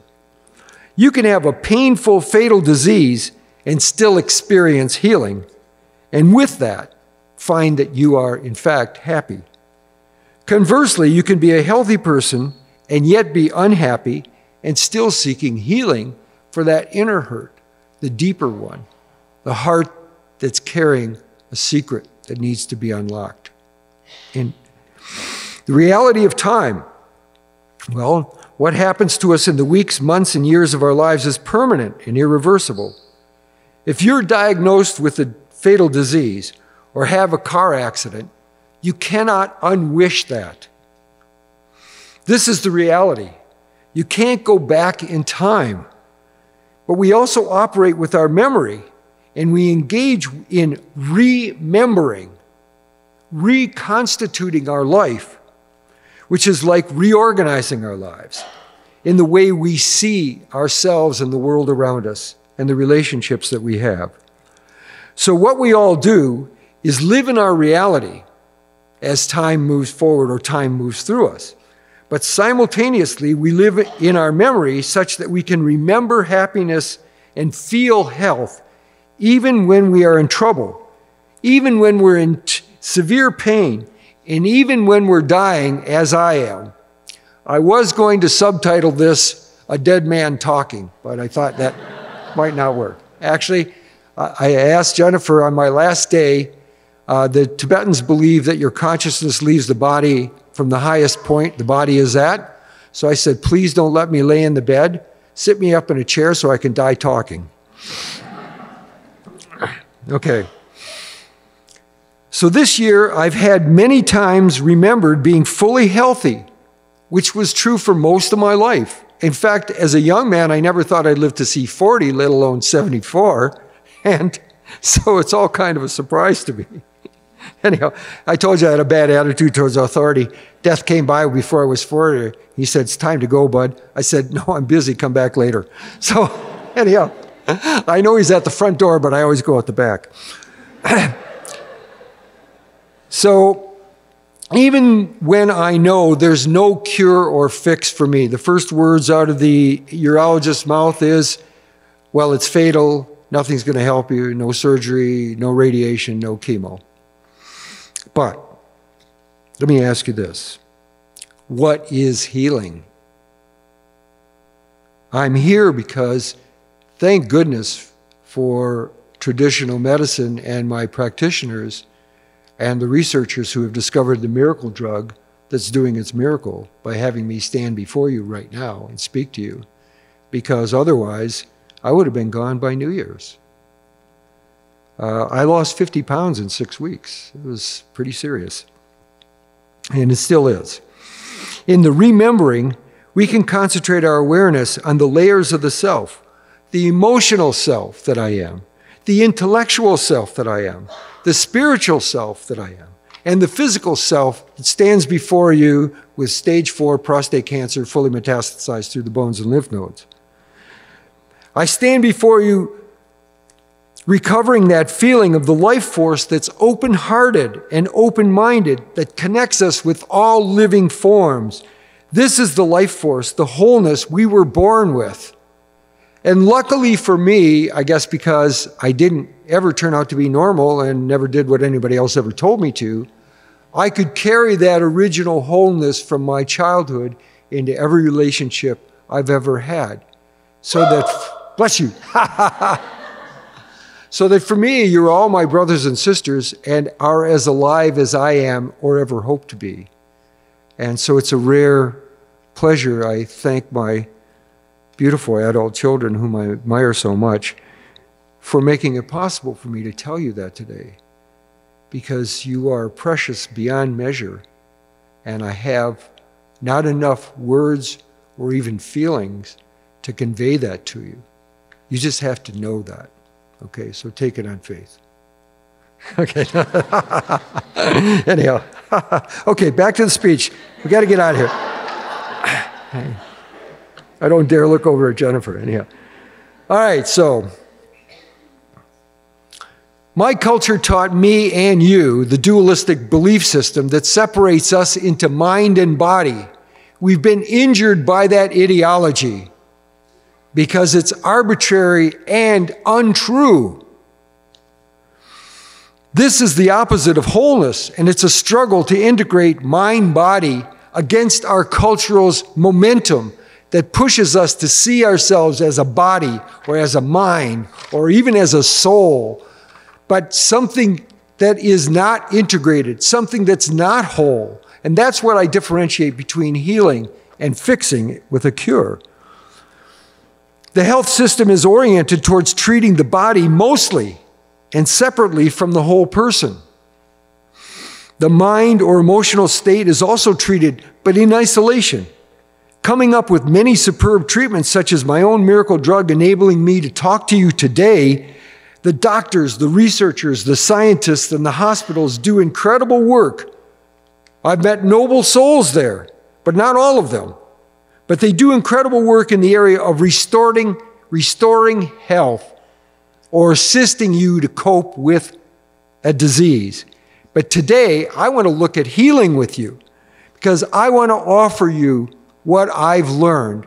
So it's not a lecture. I'm not going to tell you. I'm not going to give you any lessons. I'm not repeating other people's ideas. This is what I've learned, especially in the last year, which has been a very harsh year for me in terms of pain, suffering, anxiety. As I said, I'm not afraid of anything, but I do have concerns about what's going to happen to the people I love after I'm gone. I mean, there's going to be a hole. Time doesn't heal anything. Just what happens after you lose somebody that's important to you, there's a hole in your life that lives there forever. And nothing is going to ever cure that. It's just that you get used to it. And your pain or anguish about losing a loved one who's beloved to you, maybe only to you, is the measure of how much you cared about them. So my suggestion is, after I'm gone, just remember the best and forget the rest. When living with extensive bone metastasis and stage 4 cancer with unremitting pain, there's fear and anxiety with the wish to stop the pain, and even a kind of longing for death, just to put a stop to it all. I can foresee eventually that that longing might become preferable. Life gives you things to a certain point, and then it starts taking them away. And at some point, as somebody who's been self-reliant all my life, to have to be totally dependent on my family members and caregivers take care for me is going to be a very difficult challenge. I think I'm up to it. I love being alive, I have to say that. So hoping for a fix or a cure actually aggravates the suffering for those, I think, in my position. And believe me, going to chemo and going for my injections or my treatments, you see people who feel crushed and defeated by the pain they're experiencing. As it moves into the center of your life, you can't care that much about anybody else. And you also see how they need healing when they're getting fixing. Health professionals are upset for you. I have specialists and my oncologists, the radiation oncologists, even the technicians, the staff. I can see they're upset. They're looking at me, and there's an anguish because they know I'm not going to be there that much longer. Loss of self-care and loss of self-direction as the disease progresses accentuates my acute loneliness. And it also progresses so that it becomes very troubling. And I have to control my apprehension to focus on the quality of the moment. And even if you do get a cure, those scars of the crisis can stay with you for the rest of your life. If you were me, what would you look for? I ask you that. If you were me, you got a stage 4 cancer. The doctors won't tell you how much longer that you're going to live, but I'm sure in the staff room they probably have a pool going. I hope I can outstrip it all. I told my 98-year-old mother I intend to be the Guinness World Book of Records longest surviving cancer victim. All right, so if you were me, what would you look for? Well, you may have experienced this yourself or cared for somebody who has. Healing is to make whole again. The sense of being whole and feeling connected to everybody else just as I feel connected to each one of you now, whether you can see me connecting to you or not. It's real. It's actual. It's beneath your feet. It's at the top of your heads. It's going right through your heart. Okay. So to repeat and clarify, healing is to make whole again, the sense of being whole and feeling connected. This isn't necessarily our concept of health in the conventional way. So to repeat and to clarify, I'll say, one can be fatally ill, as I am, and yet healing. One can be fully healthy and yet broken, not healed. One can be cured and yet not healed and still seeking healing. The paradox speaks to the different nature of healing and health. Nurses, for example, study from texts that distinguish between the two. There's a new form of nursing out. I just read a textbook on it. I was speaking with Randy Ugolino, who teaches nurses at Cambridge College, that integrative nursing is a completely different orientation. One of the things we have to say, 90% of the nurses of the world are female. So we have to look at the fact that we live in a gendered society that shunts some people into one profession and others into another. And we accept it. So remember when I said you either fulfilled or betrayed some people's expectations by what you were when you were born? Oh, I really wanted a boy, but I got a girl. I really wanted a girl, but I got a boy. Healing elevates our sense of belonging in all of the dimensions we embody: physical, emotional, intellectual, spiritual, familial, social, political, eco-global. All of the 8 dimensions we now all share, intersecting, connected, alive. Every one of those spheres, dynamic spheres, we're actually participating in right now by being here together.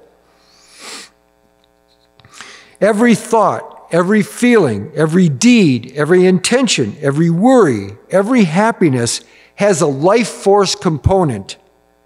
Our attention to this life force can reveal our wholeness, our sense of feeling healed. We all have the potential to seek healing in this way, and healthcare professionals can be trained, although they're not now, to help identify this type of healing and assist and support in it. This is not something that's done in med schools now, but surely it is beginning to emerge as the wisdoms of the world, the indigenous wisdoms, the Eastern wisdoms, the Western wisdoms, begin to converge into something that supports us all as human beings. Because as I've said before, under the skin, we're all equals. As Buddha points out, and of course my friend Noah, pain is the chief problem. What did Buddha say? The first tenet, life is suffering. When pain dominates our consciousness, our desperation for relief reduces our critical abilities, and that makes us susceptible to charlatans who prey on our vulnerability with false promises to relieve the pain, physical, emotional, intellectual, or even spiritual.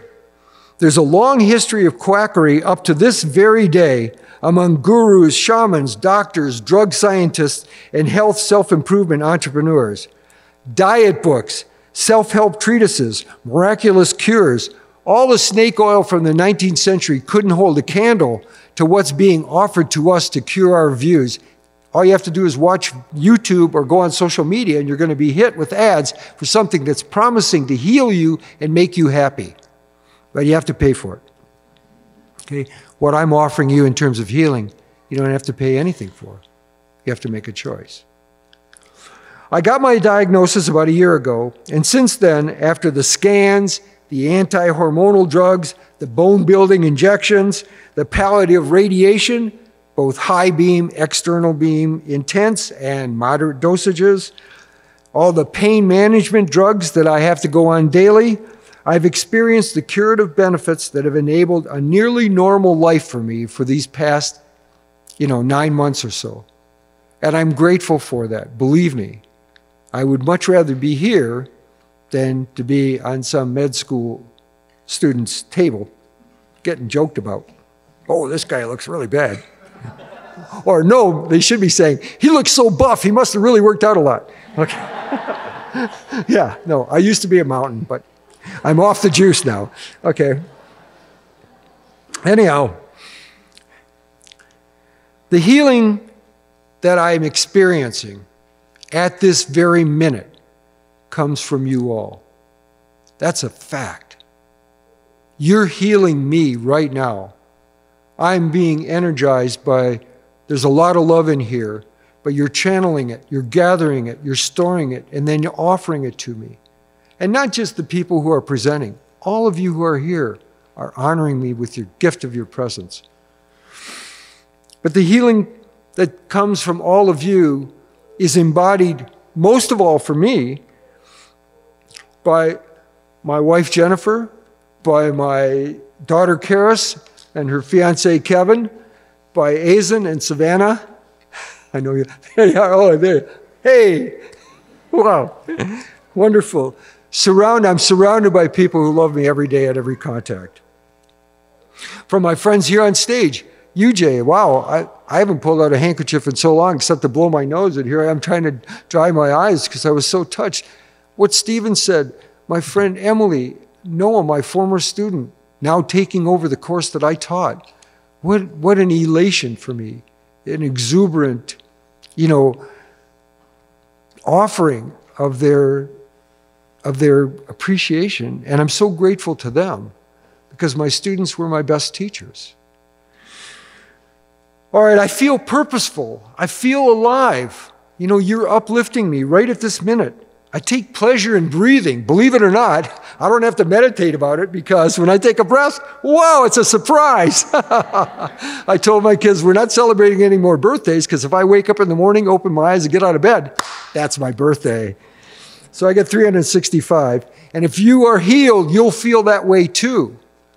Because the real world doesn't allow us to escape from the acknowledgement that none of us knows if we're going to live to see the bed we left this morning. And it's not just me with a fatal diagnosis. I mean, I accept pity because I would feel sorry for anybody I knew who was dying. But the reality is we're all in the same boat. I told my doctor, kind of shocked her actually, the oncologist. I said, well, I feel sorry for all doctors. She said, oh, why is that? I said, well, because in the end, they lose all their patients. Okay. Took her a bit by surprise. That was in second-year med school. Okay. I take pleasure in walking in a cool breeze on an autumn sunny afternoon. No better. I don't bother bringing an umbrella with me. I love to feel the rain on my face. It means I'm not below ground or stuck on some autopsy table. I love the Simpsons doctor who's got the billboard that says, if I kill you, you don't pay. Of course, that's the American healthcare system. What can I say about that? All right, bear that in mind. My dreams are more intense these days as I sleep. Maybe it's the drugs, I'm not sure, but they're extremely, I think when you realize, it's not something vague in the future, it's going to happen, and it's going to happen sooner than you think, that the dreams become really, really vivid. I'm happy to still be dreaming, and not as an omen or a message from beyond. Remember, if you want to find out if it's a dream or if it's real, try to take your right hand and put it through the palm of your left hand. If you can't do it, you're not dreaming. If you can do it, you're definitely dreaming. Okay. All right. Here's my message. I've come to accept acceptance. The wholeness, if I can achieve it completely, is very much paradoxical. My experience of healing is within the context of dying because I accept my fatal diagnosis, my limited time to spend with people I love, my wife, my children, my friends, and my limited resources to engage meaningfully in helping to help out a broken world. This is my last lecture because it's my only opportunity to tell people that yes, you can heal yourself and that it's worth it. It's worth it to make those choices. You need healing, so heal thyself. I feel fulfilled knowing that I can find care about me, deep listening and human touch from my dear ones, from my sense of belonging to communities, by my participation in several communities at once. There's no day that passes by that was just another day for me. Yesterday isn't a day, it's gone. Tomorrow isn't a day, it's just an envision. But today, now, this is my day. This is my only day. And I get to share it with you. And because you came to share your day with me. Organized by my amazing gang of four. In my years of reading spiritual literature since my youth up to today, I had ideas of enlightenment, of samsara, nirvana, redemption. Okay? I have to say my health care crisis released me every day to live with meaning and purpose and without fear or worry. It's an amazing, clarifying experience to live without fear. My health crisis triggered an awakening to a continuously abiding happiness that's more than just pleasure or enjoyment. The root word for happiness relates to its random occurrence. Happiness is a happening. Because of healing, my happiness is different than just a momentary happening. I don't look for moments to be happy. I experience when it comes. It's instead an abiding, enduring, sustaining, and fortifying happiness. So paradoxically, my fatal illness has brought me to this kind of happiness through the healing that it actually triggered, because I didn't have unlimited time to wonder about what I was going to do. It's now or never. I've always said, my students who are here have heard me say this so many times, life belongs to those who dare to live it intensively. All right, I rarely recognized that I was the source of my own unhappiness, or that I was being crushed by times that made me leave the USA because of its intense racial hatred and the war that was going on, always going on.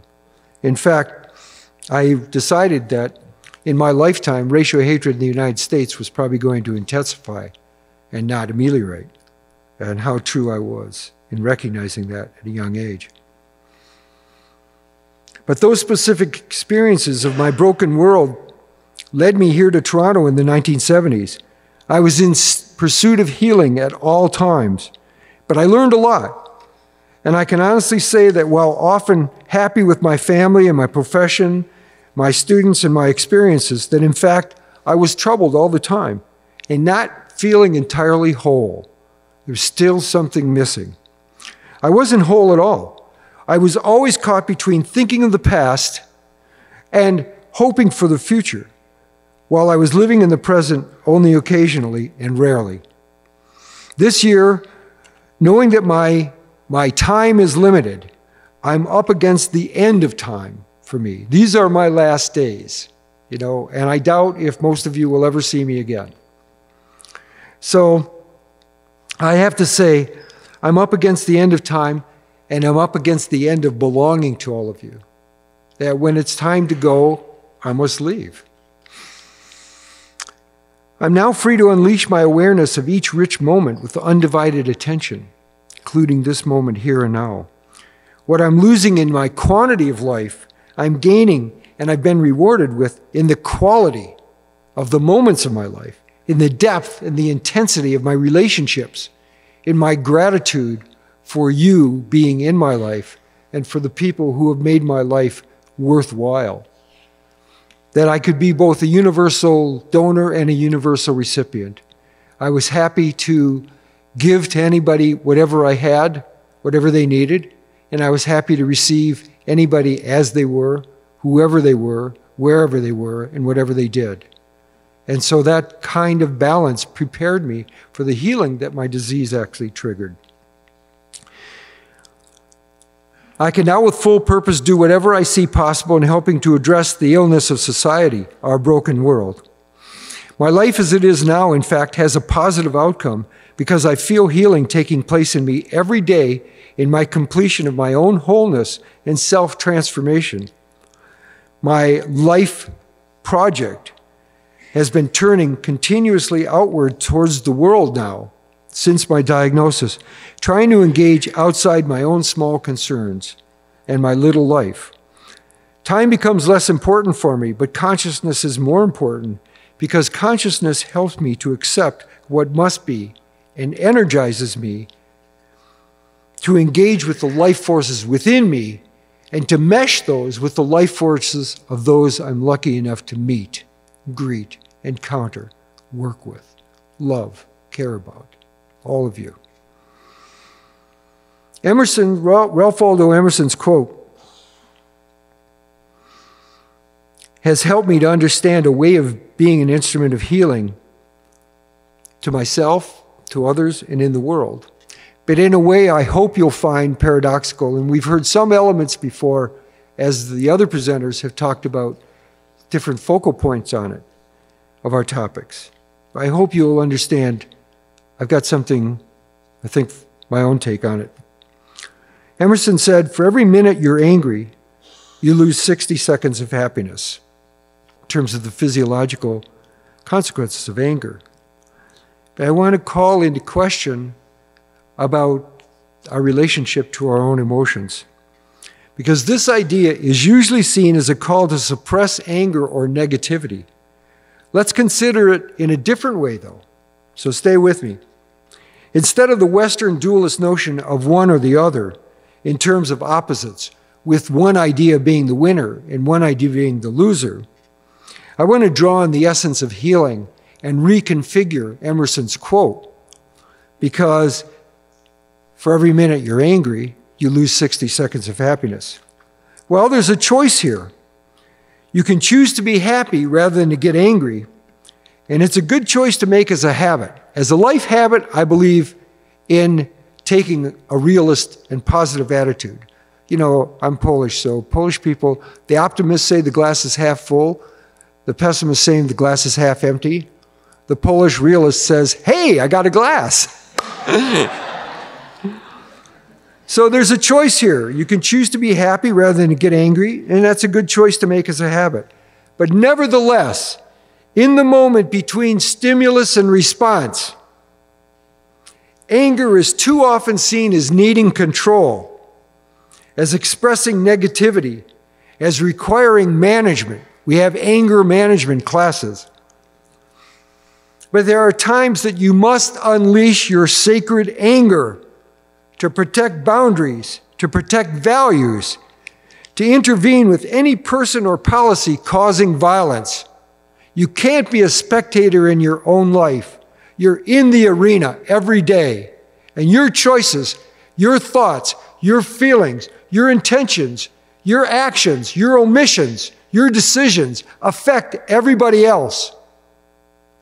And there is a time when you have to sacrifice your own personal happiness in order to have a voice and express your anger about resetting the boundaries that have been violated around you. Don't be a spectator when other people are being demeaned, degraded, debased, amused. Okay.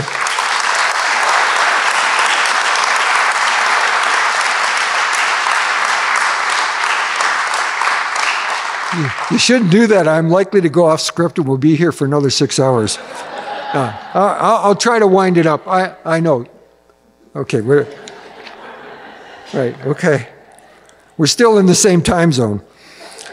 Okay, at this point you have to sacrifice your happiness, your comfort, your calm, your positivity, your productivity, even your balance by awakening that anger.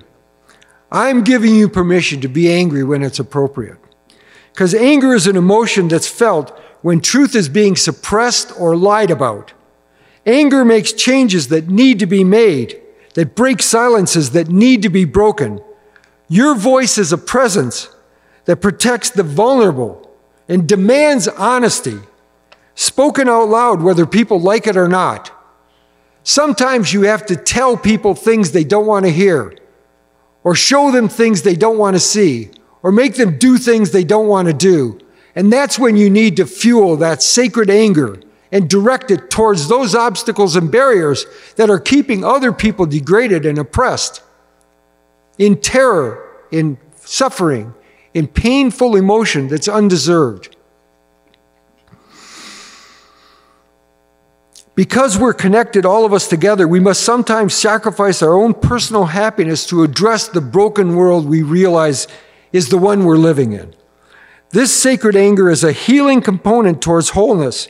In a broken world, you cannot have, nor is it acceptable to perform a script of relentless gratitude and unfelt positivity, as many of the cult leaders would have you do. It's false to present yourself as somebody who's a totally positive person and never loses your temper with anybody, because you're going to witness things that are completely wrong. And you need to step out of your comfort zone, sacrifice that for your sacred anger to be unleashed on them.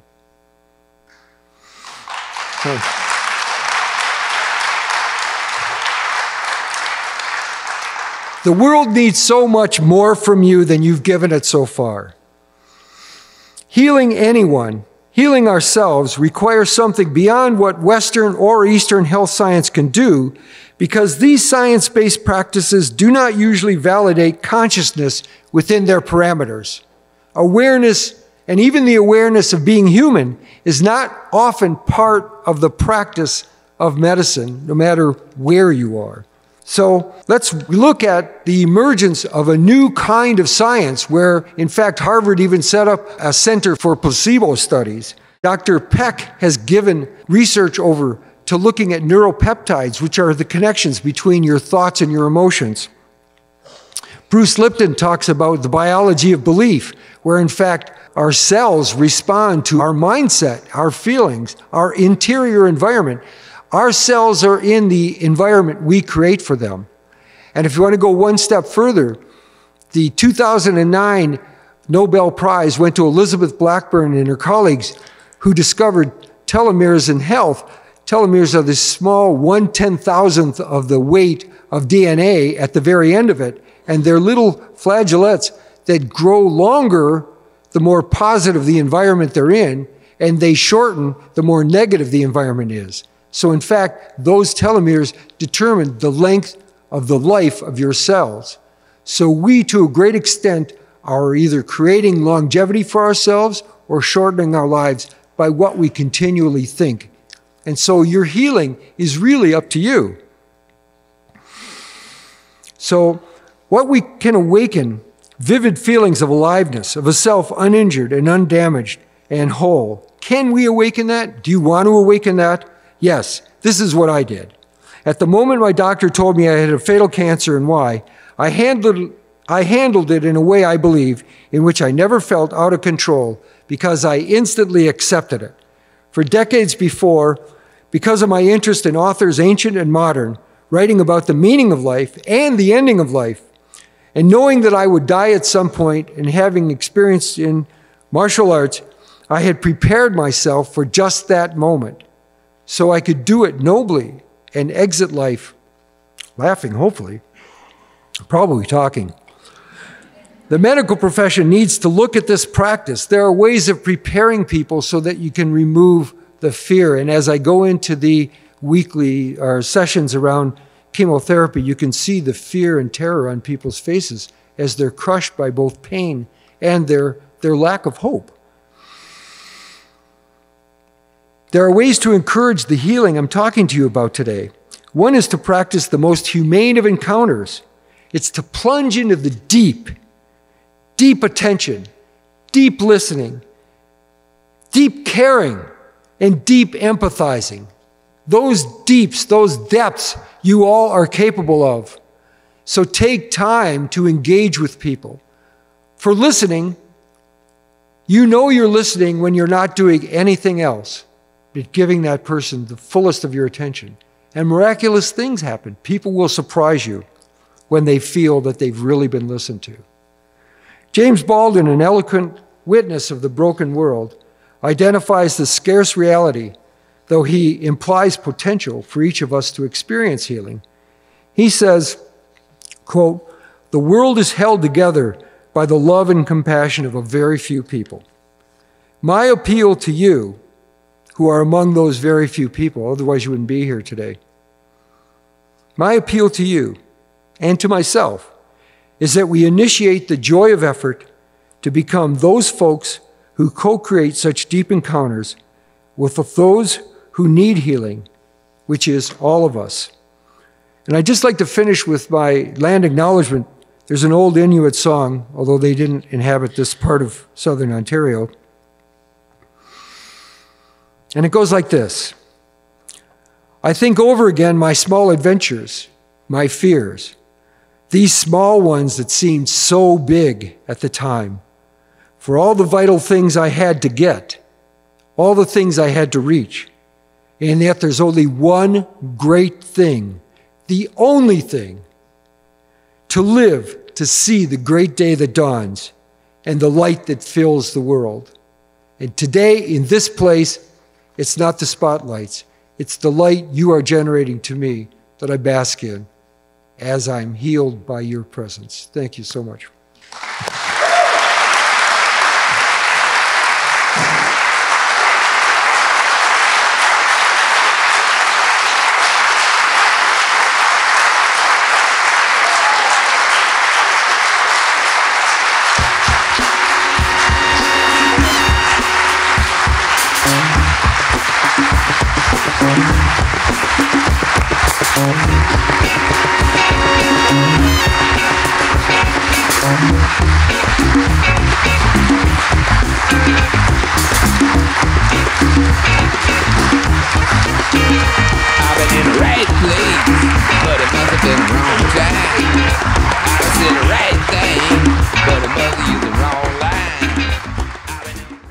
So I want to address this like unique and pretty incredible place you're in. Like the question I'm asking is about this vantage you have. Because we are seekers of truth, you and I. Right? We are. And I am deeply curious because like this place you're in is it's an intense place with a key focus, as you mentioned. Every day is kind of a birthday. Right now, sitting where you're sitting, what matters? Well, I have to say one thing is I never betrayed my body by treating it as an object. You know, I think a key of integrating self is by, I mean, I've never been a big fan of battling cancer, of making your body the enemy. My body is my precious vehicle. It's who I am. It's all I've known. It's my place in the world. You know, why would I want to revile it? Or why would I want to hate it? Or why would I want to see it as something that's killing me? Or why would I want to even fight against it? So I think that's really important. And the other thing is that, unlike everybody else here, I cannot do anything about the quantity of time that I have left. I mean, I can't, Jennifer and I were in a Gilda's Club writing group, and the teacher instructed all of us there. I mean, I'm the only guy, and most of the women are in there, like early to mid-20s, early 30s, very young kids. A 20-year-old has had brain cancer and has to wear a scarf over the scar. Another 25-year-old just had a double mastectomy. I mean, it's very humbling to be among people who are suffering so greatly and have terrifying fears about not ever living through all the years that I've had to live through. But I will say this, I can't do anything about the quantity of time. So you shift your locus of attention to the quality of the time. To not just pretending like you're going to pay attention to the here and now, but really living in the here and now, feeling the life force going through you. I mean, I tell myself every day in the shower, I mean, after I take a nice hot shower and clean myself off, I flip it over to pure cold and scream, I'm glad to be alive. And I think in a way, that's kind of an image for me of what death must be like. It must be like suddenly having the shower go from hot to cold. But I don't know, maybe it's more like evaporating water drops. I'll give you a full report on it if I can come back later.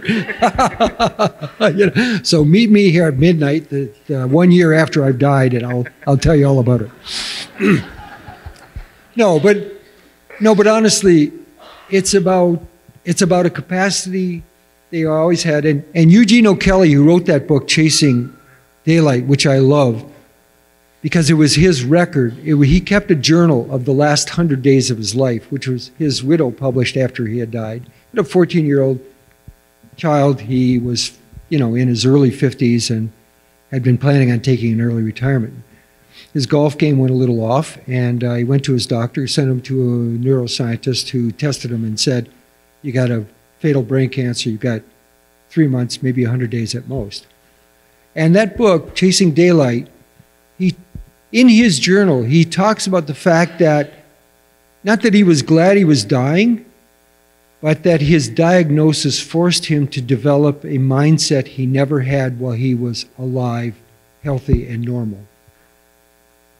And that I can tell you this, my only gift to you, I have so little to offer, but I can tell you, you all can, before you even walk out of this church, make a decision that every moment you ever think of it, or think of me, or think about somebody you love, or think about where you are, or take a breath, or have something bad happen, that you can recognize that the experience is you being alive in the world.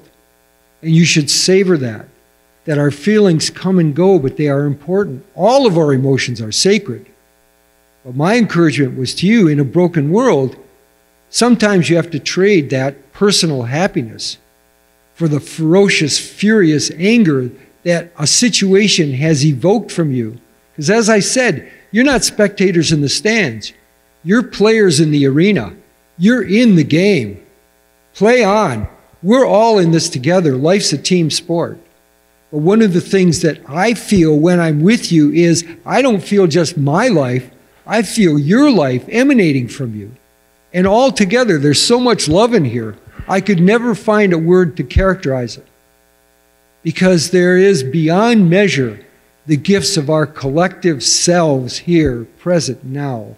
That is a great gift to me and uplifting me. But there is a mystery we live in that is greater than we can ever know. None of us will live long enough to explore all the excellences we're capable in our lives.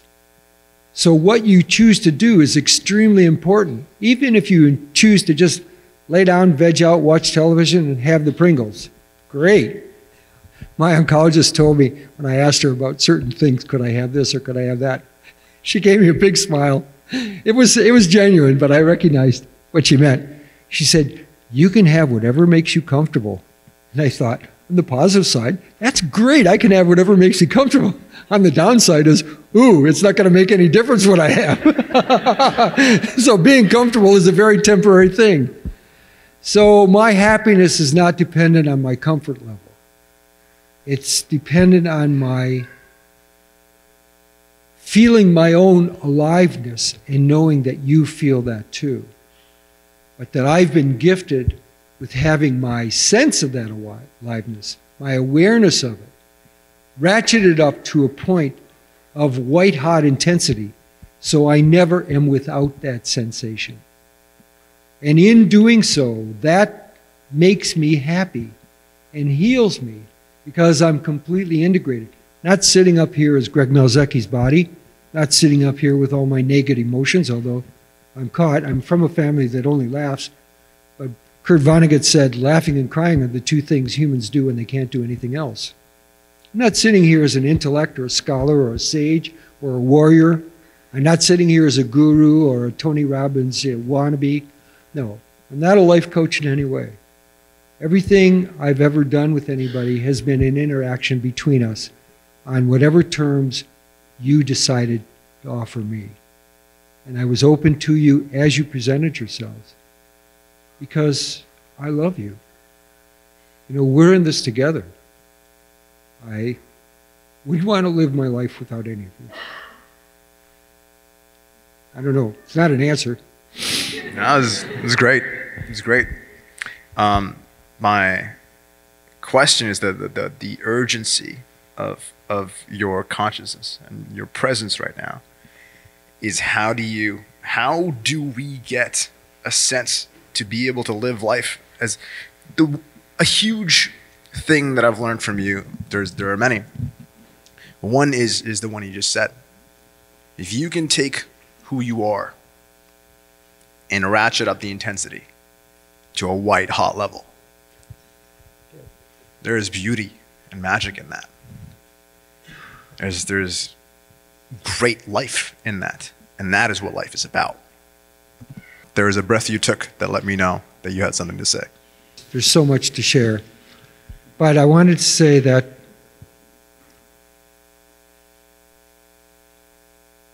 decide that you're going to live a life without fear. You know, fear is like a very deep sort of pain. It goes to the center of your life, and everything else is tangential to it. And I will tell you this, worry is a cancer of the emotions. You know, if worry erodes your time, it devours your energy, it consumes your intention, it destroys your plans, it wastes your ability to accomplish what you set out to do. We don't live in a world where time management is necessary. We live in a world where energy management is necessary. So counsel your energy by deciding that you're going to be brave in all circumstances and open your eyes to whatever happens and refuse to worry. Absolutely. If you have time to worry, you have time to work. You can work at changing a broken world. So I guess that's all I'm going to say, because I'm going to say thank you to the people who presented, and I hope you'll stay with me for that. And then we'll have a meet and greet. I know I wanted to have it over interactive and have a lot of questions about it, but obviously I used up all the time, so this is my graduation. Anyhow, thank you. Thank you. Woo! Okay. Okay, great.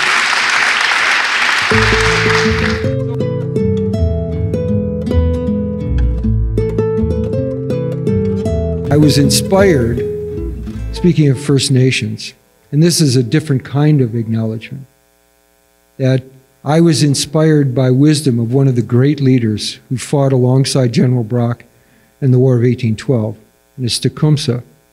And this is what he taught his people, and I'm going to recite it to you because it's what I found great comfort in and helped me orient myself towards how I was going to leave this life, which, believe me, I'm reluctant to do. So live your life so the fear of death can never enter your heart. Trouble no one about their religion, respect others and their views, and demand that they respect yours. Love your life, perfect your life, beautify all things in your life. Seek to make your life long and of service to your people. Prepare a noble death song for the day when you go over the great divide. Always give a word or sign of salute when meeting or passing a stranger in a lonely place. Show respect to all people, but grovel to none. When you arise in the morning, give thanks for the light, for your life and strength. Give thanks for your food and for the joy of living. If you see no reason for giving thanks, the fault lies in yourself. Touch not the poisonous firewater that makes wise ones turn to fools and robs them of their visions. When your time comes to die, be not like those whose hearts are filled with fear of death, so that when their time comes, they weep and pray for a little more time to live their lives over again in a different way. Sing your death song and be like a hero going home. And that's what I want to show you. As I said to my kids, to my wife, I'm going to die like a hero going home because I've been blessed and gifted with you in my life, and I have nothing more to ask of it, not even time. So thank you so much. Thank you for being here. Thank you for making the effort. And thank you for your kindness and your love, your care. and your futures. Because I'm the past and you're the future. You're going to go into a world I cannot imagine, but I'm sure it's going to be a better world, and you're going to feel a lot happier when you know you can get angry when it's worth it. Okay? Be well. Thank you so much.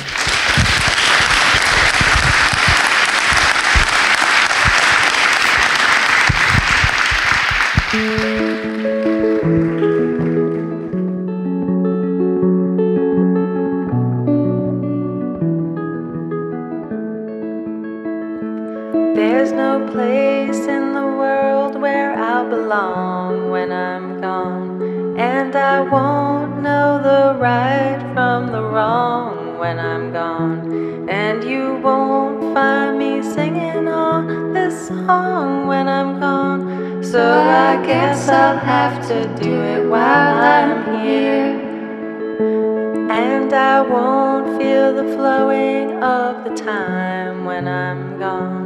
All the pleasures of love will not be mine when I'm gone. My pen won't pour a lyric line when I'm gone. So I guess I'll have to do it while I'm here, and I won't breathe the bracing air when I'm gone, and I can't even worry about my cares when I'm gone.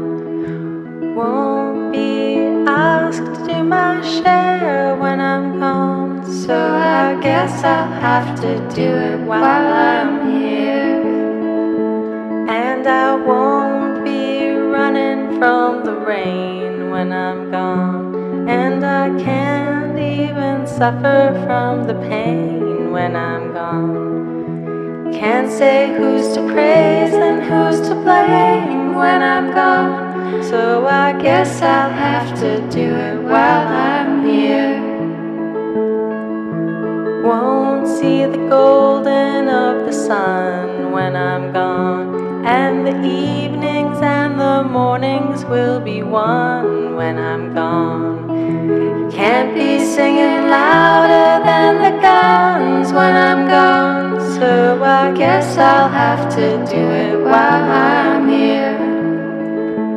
All my days won't be dances of delight when I'm gone, and the sands will be shifting from my side when I'm gone. Can't add my name to the fight when I'm gone. So I guess I'll have to do it while I'm here, and I won't be laughing at the lies when I'm gone, and I can't question how or when or why when I'm gone. Can't live proud enough to die when I'm gone. So I guess I'll have to do it while I'm here. There's no place in this world where I'll belong when I'm gone, and I won't know the right from the wrong when I'm gone, and you won't find me singing on this song when I'm gone. So I guess I'll have to do it. I guess I'll have to do it. I guess I'll have to do it while I'm here.